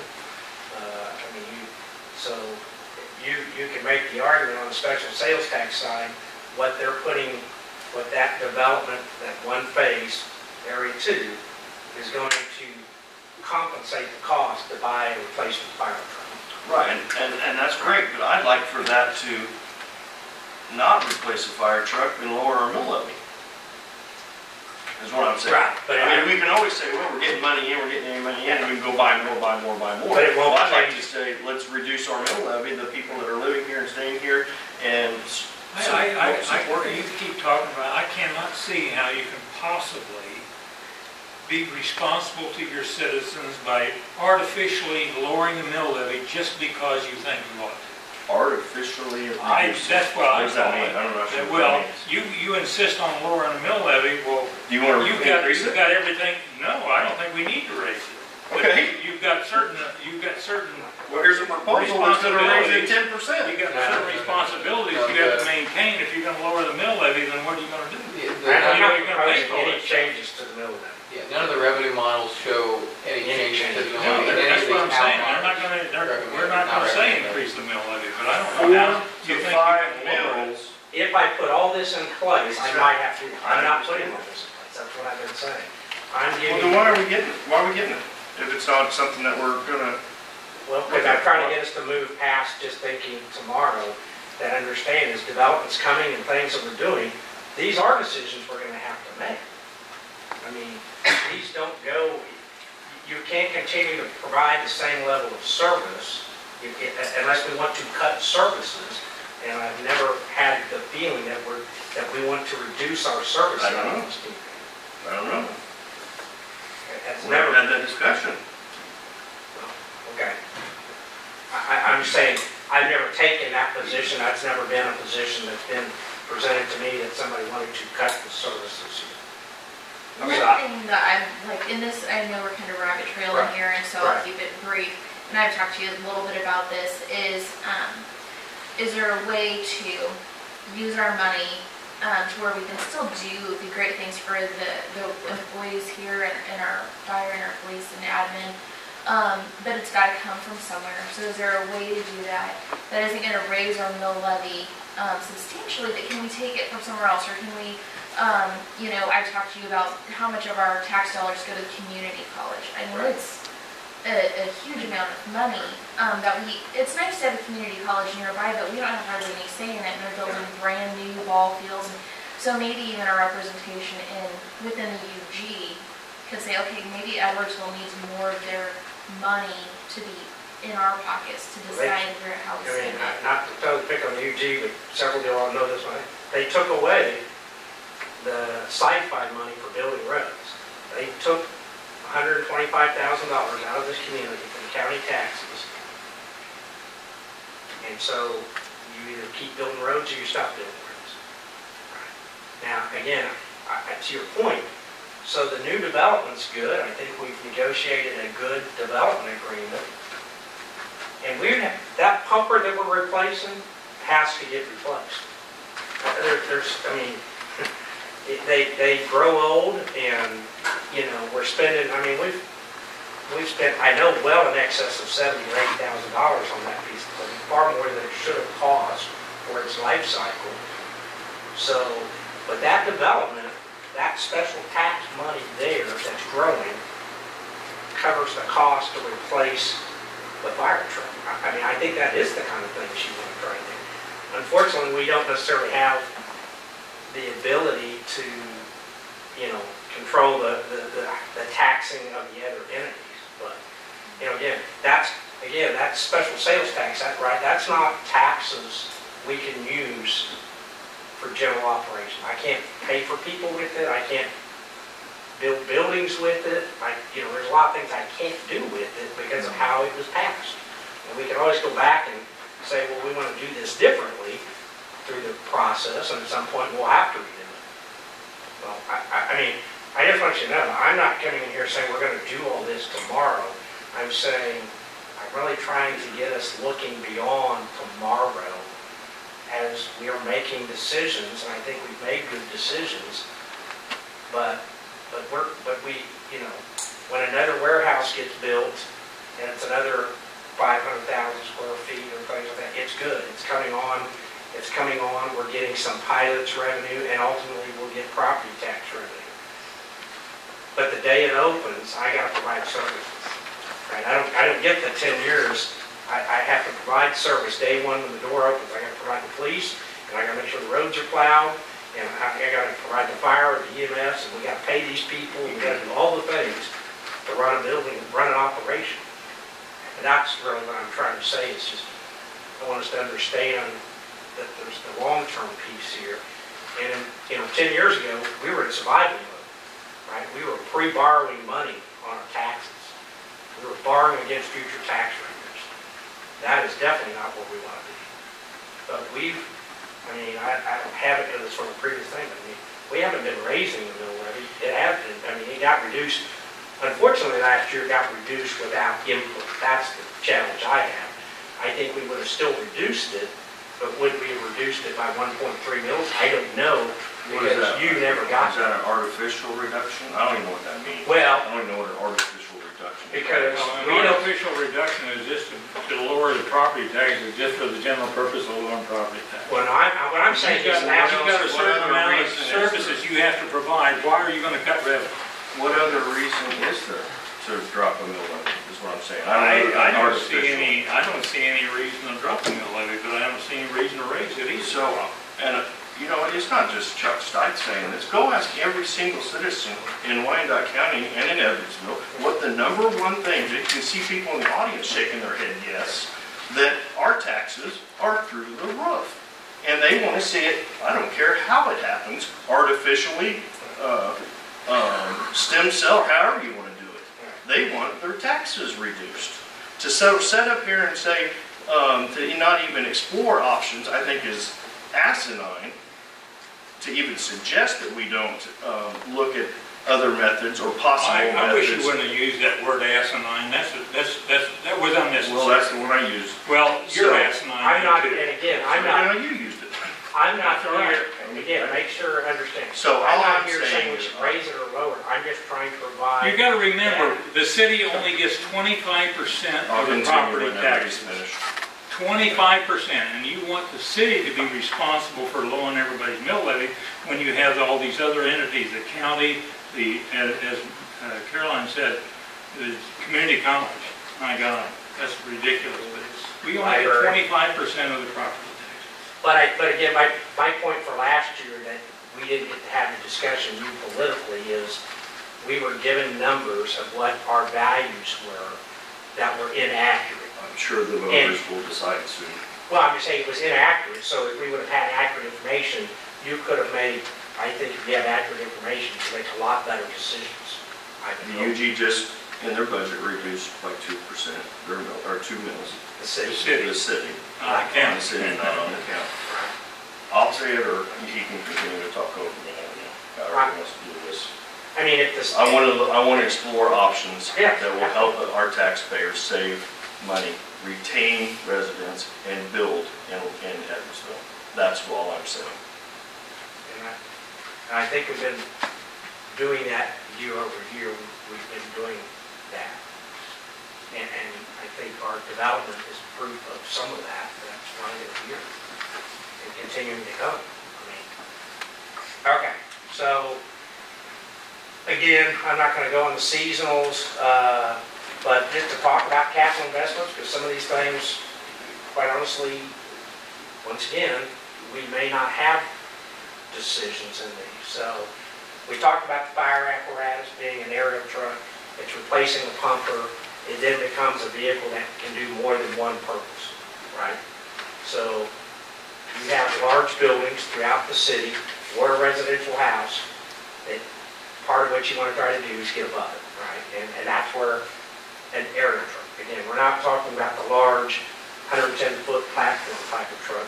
These are often referred to quints or multi-purpose vehicles. 620 has reached the end of its life.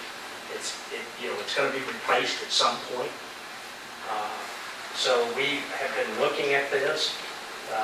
Unfortunately, with some of the recent economics and especially the tariffs on metals is having a big impact on a lot of things. And as you know, fire trucks have a lot of metal on them. So there's some opportunity if we want to look at it. Doesn't impact the budget, but look at it as a possibility this year because there are long lead times, 6 to 9 months to get a vehicle like that. So what we're showing you is there's options there. We can wait, and waiting will cost money. We can potentially purchase this year, it arrives next year, and it impacts the pricing. We've looked at payments, so assuming you bought it in the current year, and again, these are numbers, they're solid numbers, but you get down to the bottom line, all of these would come back. You're looking at about $75,000 a year in payments. We start in late 2019, paid for out of special sales tax fund, so it's not going to impact the general fund budget or those types of things. I think one of the things we do have to keep in mind is our special sales tax fund. I know it doesn't seem like it was that long ago, but we adopted it in 2014. And right now, everything we have funded in it will be paid off before the expiration of that. At some point, we have to look at renewing that or not renewing that.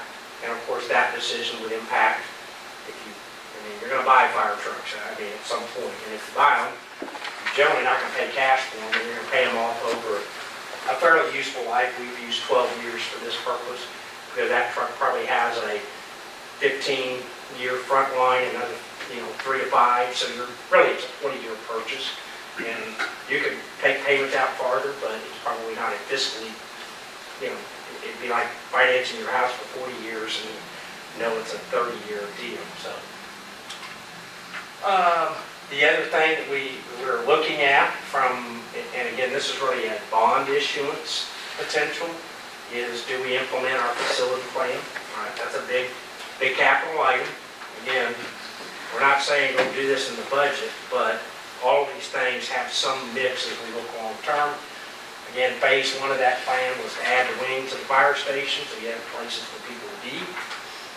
Remodel the apparatus bay, which is just because you're moving things, and then turning the admin crew quarters into the administration area, and you eliminate the temporary buildings that we're paying for over there. Obviously, removing the temporary buildings doesn't pay for it all, but this is in keeping with what we've done with the facility. So it's out there, as we move forward. Again, we put together a very broad budget. It's about $2.6 million. It's a very, preliminary stages. The architect put some money together. I think, I don't know where you'd spend $250,000 on site work when you already own the site. But again, money's put in there, contingencies of, $345,000. Those dollars come down as you move forward on projects. Debt service, where, if you funded it from a debt service standpoint, we have the financial advisors run the numbers. The way it falls out, your first debt service payment really starts in 2022. And that annual payment would be about $295,000 a year to fund the $2.6 million. So, you look at that, as you all remember, our debt service mill, what we owe, we're in that time when that rate, if you don't have, your debt's going off the books, and so you can hold your debt levels fairly level by being, planning your debt purchases in a timely manner. This is one, well, we're not going to have much say-so over, and this is implementing the MS4 NVPS permits. We are covered under this permitting system by law, by federal law, and we have to inventory our stormwater and our sewer facilities. So every manhole, every lift station, every drainage culvert, every inlet box, we have to prepare first and foremost an inventory. And then we have to put together a plan showing how we're going to maintain and replace those over a period of time, not to mention any number of other things, sampling of water and things of that nature. That's probably, the inventory alone is somewhere well in excess of $50,000 up to $100,000. We got one bid that was $200,000, but we've gotten. This is not something we can say no to. This is a federally required deal because we're in the urbanized area, so we have to do these things. So again, most of this is going to, we'll pay the sewer system, we'll pay for the sewer portion of it. The other one will probably have to come out of general fund because we don't have a stormwater utility. That may be something we want to look at. Most cities around here do have those, which is basically you calculate a fee and each property owner based upon impervious surfaces or some mechanism pays a small fee, and that's what you use to inventory and maintain the stormwater system.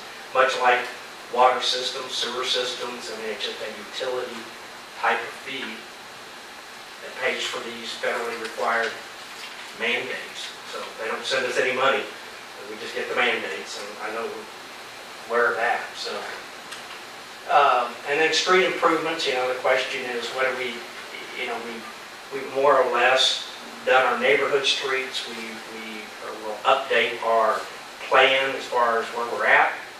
But what do we want to do next? What are the roads that we want to prioritize? We did issue some bond money to look at buying rights of way that we decided we didn't want to proceed on some of that. There's a little bit of that money left, not much.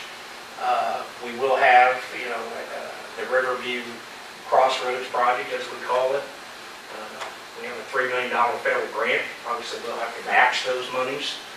As we know, there's some movement on development up on the north side there on the Bonner Springs piece of that.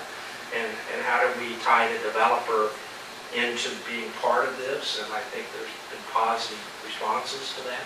So that they would not necessarily cover all the costs, but they would be partner with us in that. So the amount of money we have to spend out of our local tax dollars would not be as much if we can get the development to help pay for the cost, which I think is always a goal that we look at.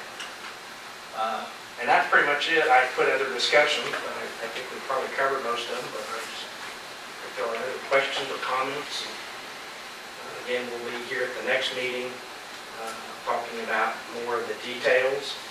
We'll get you all a copy of the current pay plan. That's out there by position. No problem. I'm not sure if there was other specific items, but I certainly will get that to everybody. We'll get that out tomorrow. Would you attach, and I know we've gone over it before, but the competitive pay scale? Sure. That we've done a couple of months ago. Just so we Yeah. can see. We'll do that as well. Again, what we did was we took, and I just did a spreadsheet, we took every position we have and we plugged it into this survey that was done through the Mid-America Regional Council that covered. Now, we didn't take in some of their data is from different places. We focused and we listed out all those cities, so we'll give you that list. And again, it's throughout the area. I will say that generally speaking in that survey, cities under 25,000 in many cases pay better than over 25,000, which I thought was interesting. And certainly Kansas pays better than Missouri. I mean, just if you go down the line, generally speaking, it's not going to be every job, but Missouri tends to pay less than Kansas. Can't tell you why, but that's just, that's the data. Okay? Thank you, Mike. Yeah. You still have other things, I'm sorry. Yeah. We do. You're next. Well, I just got done. The only thing I really have is I'm going to be out of the office next week on my annual vacation with my friend from Northern Ireland, but as always, I will certainly have access to phones and computers and all those kind of things. And share in my absence that Zach will be ready to take care of anything as well as our trustee department heads that do a wonderful job. I don't know if you have any updates on the festival you want to give us? We just announced, so our concert headliner is set. His name is Kenny Cox. He's he's an upcoming guy out of the Nashville scene. He's actually friends with Cassie Joy, who was with us a couple years back. And then our two openers are the Dirty Bourbon Band, which is kind of their regular on the KC bar scene, and then another group out of Nashville called Mattville Green that has got some local ties as well. So the concert for Edwardsville Days is set. We're getting in some sponsorships. So I mean, Atlas Energy has agreed to sponsor the disc golf event happening on Friday night. Bank Midwest will be sponsoring the community craft fair. Union Bacon Trust and BEC Rose has announced some sponsorship for different areas, so that's the primary thrust of the planning committee right now is just getting some of our local stakeholders engaged.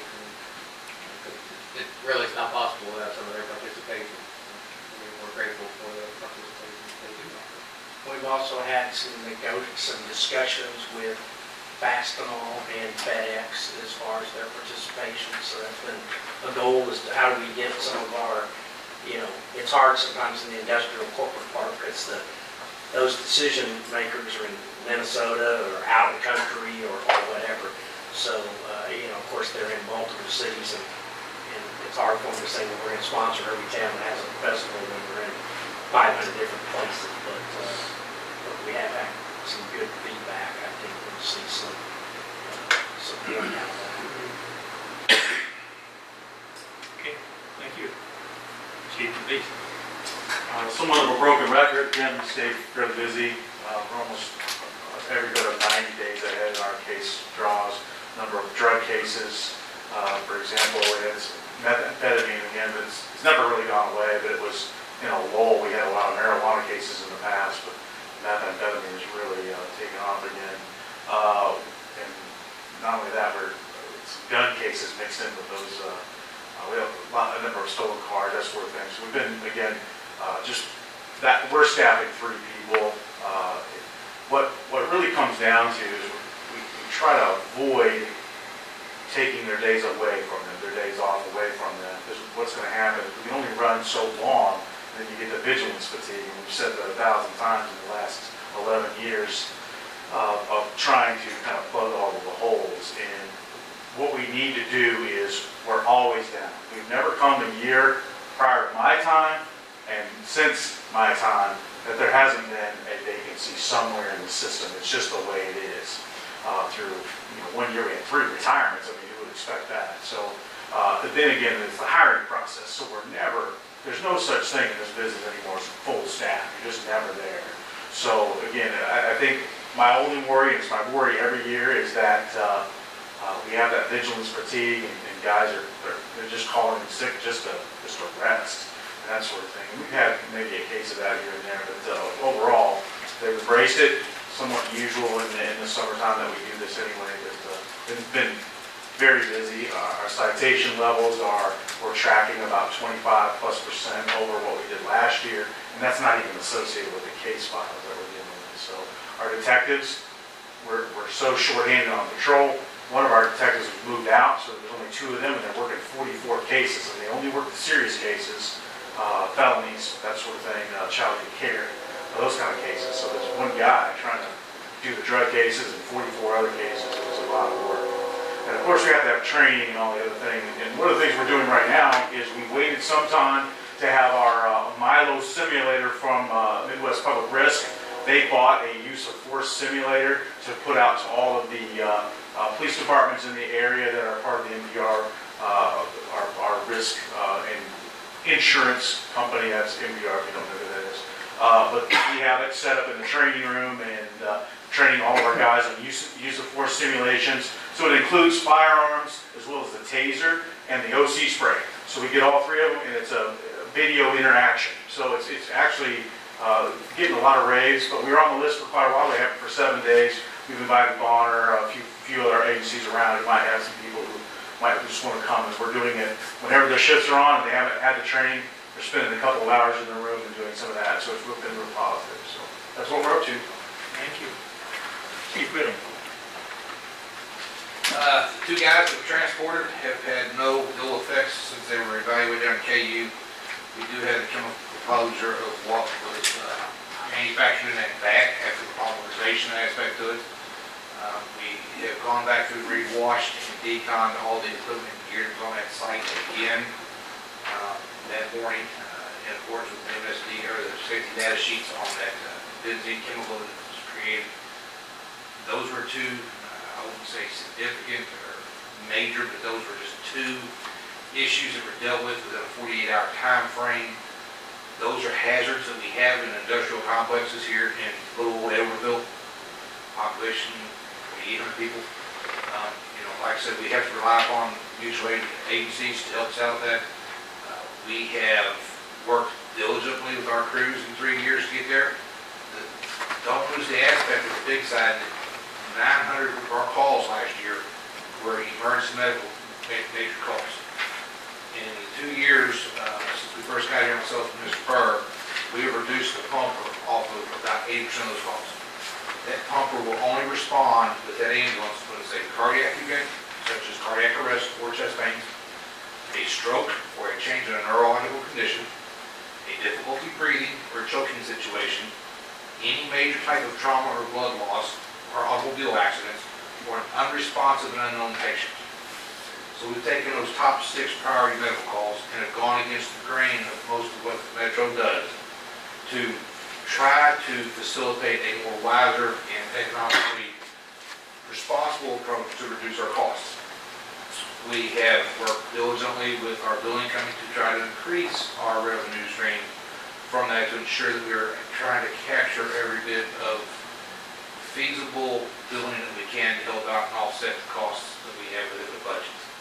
Now, that being aside, we're still capped by Medicaid, Medicare, and some of those items. We are looking at this year, we have had a little bit of a lull going into the summer, although it has started to pick up the number of medical calls we've had here in the last 2 weeks. That has also increased our number of times that our second ambulance is out. As Mr. Webb alluded to before, myself and Mr. Burr will grab that second ambulance during the duty days. If it occurs after normal duty hours, you will see our bumper crew, the driver and the paramedic in the back, get out and staff that second ambulance. And that captain calls me and then Mr. Burr, and you'll see me start coming back here, the station start back on that bumper, because we run a smaller amount of fire-related calls. Going into that, we're now starting to look at the high point. We are 30 days away from Grand Cruiser Turn Fire Truck Ride. We know that this is starting to be the high point of the holiday season, and we will start getting the requests for help from the exposures that our guys, police officers have with the community. We start identifying the families, those that are going to need help at Christmas time. We start interviewing them, starting to put all that together. So you will start seeing our guys ramping up, getting ready for that motorcycle run here at the end of August, and then the golf scramble that is tentatively scheduled from the middle of October. So hopefully this year we have some better weather with it. Other than that, that's all I have. Thank you. Public Works, Tammy. Briefly, I'm certain you're all aware that the trail project has been paid a few weeks ago. All we have to do is get that contractor to come back and he's going to do a little bit of that billing and seeding. So hopefully within the next 2 to 3 weeks, that project will be complete. It'll be a nice little addition, to our trails here in Edwardsville. Also, the flow meter project down on Wood End is going to start again in the middle of August, so hopefully that'll be wrapped up at the end of August. And on a good note, July 30th, we expect our new wastewater foreman to start working on our public works side. So we're looking forward to a new body in our field operations to take care of our sanitary sewers and work with the 2 men that we have. So it'll be an asset to all of us. So thank you. Thank you. Lisa? I don't have anything at the moment. Marilyn? I was wondering which spots are still open that you're still hiring for within the city. I missed some of them. Well, the mouse race is always a popular, we really try to use the mouse race for. What you guys are providing? Oh, I'm sorry. I mean, I understand you're hiring the mice, but just for like the admin positions, and I know we're usually hiring police and fire, I was just wondering what we still have. So we actually just today, was the first day, I should have said this earlier, but it was the first day for our new customer service clerk, Heather Jones. So today was her first day on the job, so we are still recruiting on the admin side for the permits, billing, and collection position. And we have a couple candidates that we're looking at. Police and fire. I think right now, as far as open spots, we have all of those filled out. We got a guy that's going to the academy and the fire, again, we use part-time.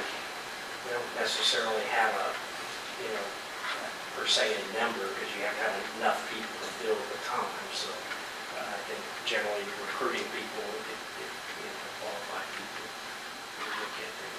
So we kind of look at the dollars and not necessarily, we have 4 positions like we would with full-time.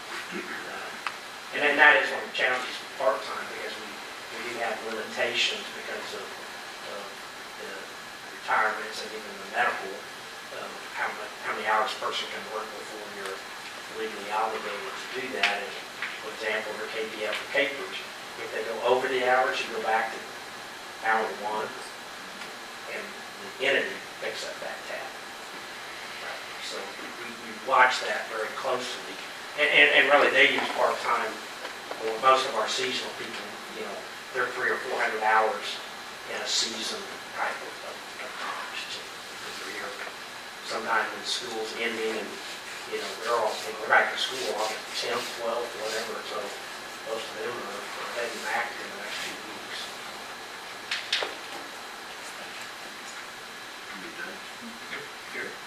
I wanted to just comment on the budget situation a little bit.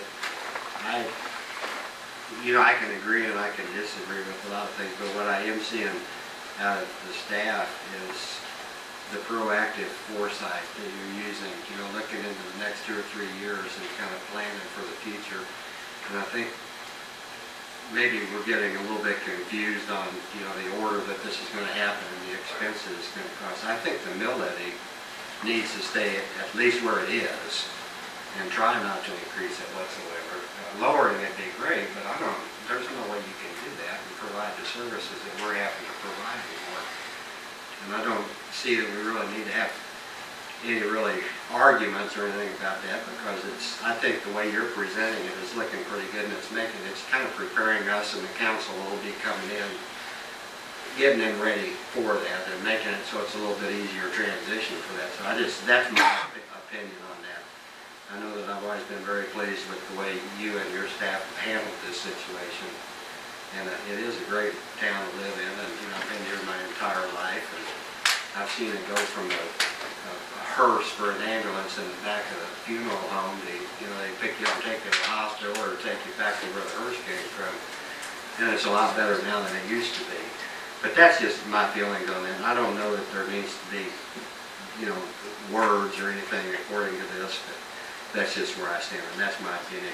I was going to ask about the employee situation, you know, in front to kind of trying to ease the load up on you guys, because I know that you're busier than heck in there, and I realize that and I sympathize with that. I asked Zach the other day, but I forgot, why is there no barbecue contest? As part of our festival? Yes. That's because essentially it doesn't really add anything to the festival. It's almost a net negative because it takes up a lot of space in terms it could be used for parking. And there's just not a lot of, that we have seen in the last couple of years, of crossovers where people are coming for the barbecue fest and then going to the festival. Okay. And vice versa, because the barbecue contest is really kind of an insular activity that's really just for the people who have signed up for it. It's not like there's public tastings or anything like that. So people can smell the barbecue and it smells great, but they can't really play with everybody else. And it's a logistical complication that is not having it makes it much easier. Well, thanks for explaining that to me again. And it wasn't the chamber Right. managed both barbecue contests, and they're not doing the barbecue. For Basically, temporary they're not doing it because the amount of effort and stuff, and at the end of the day, it's essentially a money loser. Yeah, okay. For both the chamber. And I have had people ask me about that. but the chamber ran the barbecue. That was always a chamber piece of the function. And then the last thing that I had is, anybody can do anything about the hole down at the post office? Is that ours or? That is a private driveway, and that's owned by the property owner, and We got any recourse on that, or is there going to be something happening down there? I have sent him a code violation notice. I've spoke with him numerous times, but it is private property, it's not ours. Well, something's going to happen, because now there's cement blocks. I saw that today. I don't know. And he was sent a letter today, and he was physically served a letter today from code enforcement about that being dangerous. Thank you. Couple of things. Michelle, excited if you get to stay part-time with us. I know you wanted to, or were going to retire a year or so ago, but real glad you stayed now. Even more glad if you're able to stay. And she might I change hope her mind too. Well, she might, but I hope that works out. Yeah, Tremendous. I know everybody does such tremendous work, but Michelle, the numbers are, nobody wants to touch those numbers. Zach is doing a great job. We're in good hands. Absolutely. And Zach, I thought I'd mention, we had a Parks and Recs meeting last week. I don't know if it's the first time that they're offering machine pitch and t-ball in the fall. In the fall, that's correct. It's kind of exciting. I think they'll get some good feedback and some good participation, so. The signs went live at the end of last week, Yes. so I can be able to provide an update as far as sign-ups go there. Which is exciting. So those kids, soccer is everything, but, everybody gets to want to play other stuff too. So anyway. And I think it's been a focus, right? Those kind of things. How can we better, parks as an example, utilize the facilities, and how can we provide new opportunities for our youth to participate, whether in baseball or soccer or whatever, you know. And we do try to look at those and say, you know, they should somewhat break even, right? As far as the cost to put it on, they're never going to pay for the cost of owning the fields and those kind of things, but I mean, we do. We saw some drops in a few things, I think it was soccer maybe, or Yeah, there were something. some July offers it, so. Yeah, that's at the younger levels, that there you see some competition with the area wise and things like that. But with ball and some of the things that we kind of have discussed, the Parks Board will eventually discuss, you know, around the disc golf and football course and futsal and different leagues and programs we can offer around that to kind of diversify the program we have. Fall ball is an example of that, in that we may have some kids who used to play fall soccer that now want to do fall ball, so our fall soccer might go down a little bit, but as a whole, we think more kids will sign up for our program in total. So I think that, this is the first year we're doing this, so obviously we're going to be continuing to evaluate it, but it's, yeah, we're hopeful that it'll definitely. Sure. I'd ask about trash pickup Yes. and ask for like how we can look at the sheriff's department and for help getting trash picked up, or not sheriff's department, I'm sorry, the city court. Both are, yeah, the judge and the prosecutor were out this last period, and so they weren't here in the court. But we have talked about setting that up again as probably 1 or 2 times a month, where they can assign people to those duties, and we'll use our code enforcement officer to kind of manage the people where we need them at, and that's the program. Code enforcement officers for people that have been assigned community service? Well, we have to have somebody oversee them, so that. Oh, no, that's my question. Yeah, I was asking. Yeah, so they can make sure they get to the right place and you know, be there. Somebody has to sign off of their hours that they do and get it back to court, you know, Process. all people, yeah. Tree trimming on 98th Street, I've asked now for about 2 months. For the mower that we purchased that has the arm to go down 98th Street. Do we know where that's at? Yes, as of tomorrow, we'll actually be fully staffed, and the crews will get back on using the right-of-way mower. Unfortunately, one of the issues with a 2-person crew is that, unfortunately, they take vacation and they're sick, and one person can't go out and do a lot of the work that we do here, be on the streets or do a right-of-way mower type of thing. And on that specific piece of equipment, our guys had to spend time to learn it and learn how to operate it in a safe condition. So we do know 98th Street is a priority, and they've operated it on other roads, and they feel confident that hopefully within the next couple of weeks we'll be on 98th Street. Wasn't there a person that was hired specifically to run that now? The part-time person. There is a part-time person who has yet to start with the process, getting all the paperwork and things going. Actually, he's going to start this week as well. But that's just the evening and weekend, whenever he's available. So it's not a full-time during the daytime hours. So that's going to take away from other staff doing their job during the day, because they're going to have to be within on the weekends and nights as well. So it's not an ideal situation, but yes, he's going to start this week as well. Okay. And I too agree about that this conversation didn't need to be turned into an argument over, but for some reason somebody wanted to argue about it. We're responsible for 25% of what the property tax. I understand that, but that's 25% that we are responsible for, and we have control over. So I'm not trying to dictate or trying to figure out how the UG does theirs. I'm talking about what we were elected to do. And I will continue to ask that if people like it or not.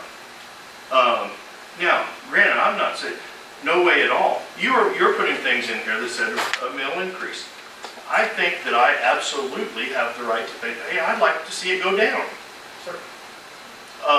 And I too agree that I don't want to see an increase at all. That's more dollars out of every taxpayer's pocket. Nobody wants to see that. And maybe some do, I'm not sure. But all I was saying, and I think that you guys have all done a great job in getting us to where we're at now. What I'm trying to say is, if we can look at ways, I don't know what they are. I didn't say I had the answers. I said, let's look at ways that maybe we can, when development gets to the, once that finally gets there and we start generating some dollars, I mean, then, you know what, it's nice to have dollars to start to play with it. Right now, it's not happening. We got a dirt field still, no grass. But, so. That needs mowing. So I'm just saying, you know, where does it end? Right. You know, I mean, I understand new toys and everything. So I get it. I mean, I want new stuff. Everybody wants new stuff and more people. I get it. I'm not against that. But maybe we can give the fewer people more money. You know, if there's a way to restructure things or do something different. I don't know what that looks like. And maybe we utilize what the UG has to help us do that. I'm just putting things out there of ways for people to maybe think about it. You know, you mentioned the fire department in Bonner, so that got me to thinking, man, is there a way that we could utilize them maybe? The sheriff's department has a patrol. And maybe at nighttime that we can we could ask the sheriff to maybe do more patrol in Edwardsville. That would help us reduce the 3-person down to 2 people at nighttime. I don't know, just ideas is all I was trying to think. If there's things that we can think of that will help us save some money and not increase our mill levy. And again, I agree, and I wasn't trying to suggest mill levy increases. I was oftentimes the discussion about what does something cost gets put into a mill levy discussion. So what's one mill and how does it compare to that? And again, I want to be perfectly clear. I'm not suggesting we're going to go do all that or increase mill levies or make those. And so I'm really just trying to make sure we have all the information so we all can continue to make good decisions. And my only other thing about last year's mill levy is simply that from a standpoint of you as a body being able to make the decision, we were somewhat, I mean, the body made the decision based on the information we want to hold the mill levy steady. Had we known that we had $2.5 million and whatever that generated in revenues, you may have said, you know what, we want to reduce the mill levy, but instead of it being 1.1 or 1.3 mil, we want to reduce it by half a mil. That's my frustration, is that you as this body and us as staff didn't have accurate information to make good decisions. And so we now have the numbers that we have, and they are what they are. And so that was really the discussion around that. It is what it is, but I don't think we as a whole body, as a city, and it's true the other taxing entities that were dependent upon that same tax rate, didn't necessarily get to make all the decisions, but oftentimes they don't have all the information to make the best decisions possible. So. And just like the was mentioned earlier about the developers looking at fire departments, they also look at the mill levy. Certainly. Talk to them all the time, and it's a topic. And when you can look at going to another location or another city that has that lower mill levy, and it's coming out of their pocket, I mean, those are decision process that they have to go through. Sure. And so if we're able, and like I was saying, if we're able to get that, hold tight, reduce it if we can, do and still attract development, that's what we'll continue to do. Kind of, not to belabor the point, I agree with pretty much everything that you're saying, but there is. What you don't agree with. No. So there is the aspect of the tax lid, and it's not specifically related to the mill levy, but there are implications of lowering the mill levy 1 year and then with the tax lid in place and limiting the amount of money that you can spend property taxes on. And it's just one of the new things that we have to take into consideration. There's already a cap on the amount of money, there's a percentage built in, but that of property taxes that you could spend as a community, that the mill levy, from year to year, that tax lid, and how you structure the mill levy is a consideration in the future. Sure. That's all. To the council and to Chuck, I apologize for my interruption and behavior. I apparently we are both as passionate about our positions as each other are, and I think that's healthy. But we're going to move forward. That's all I know. We're on the way. Thank you. Good adjournment.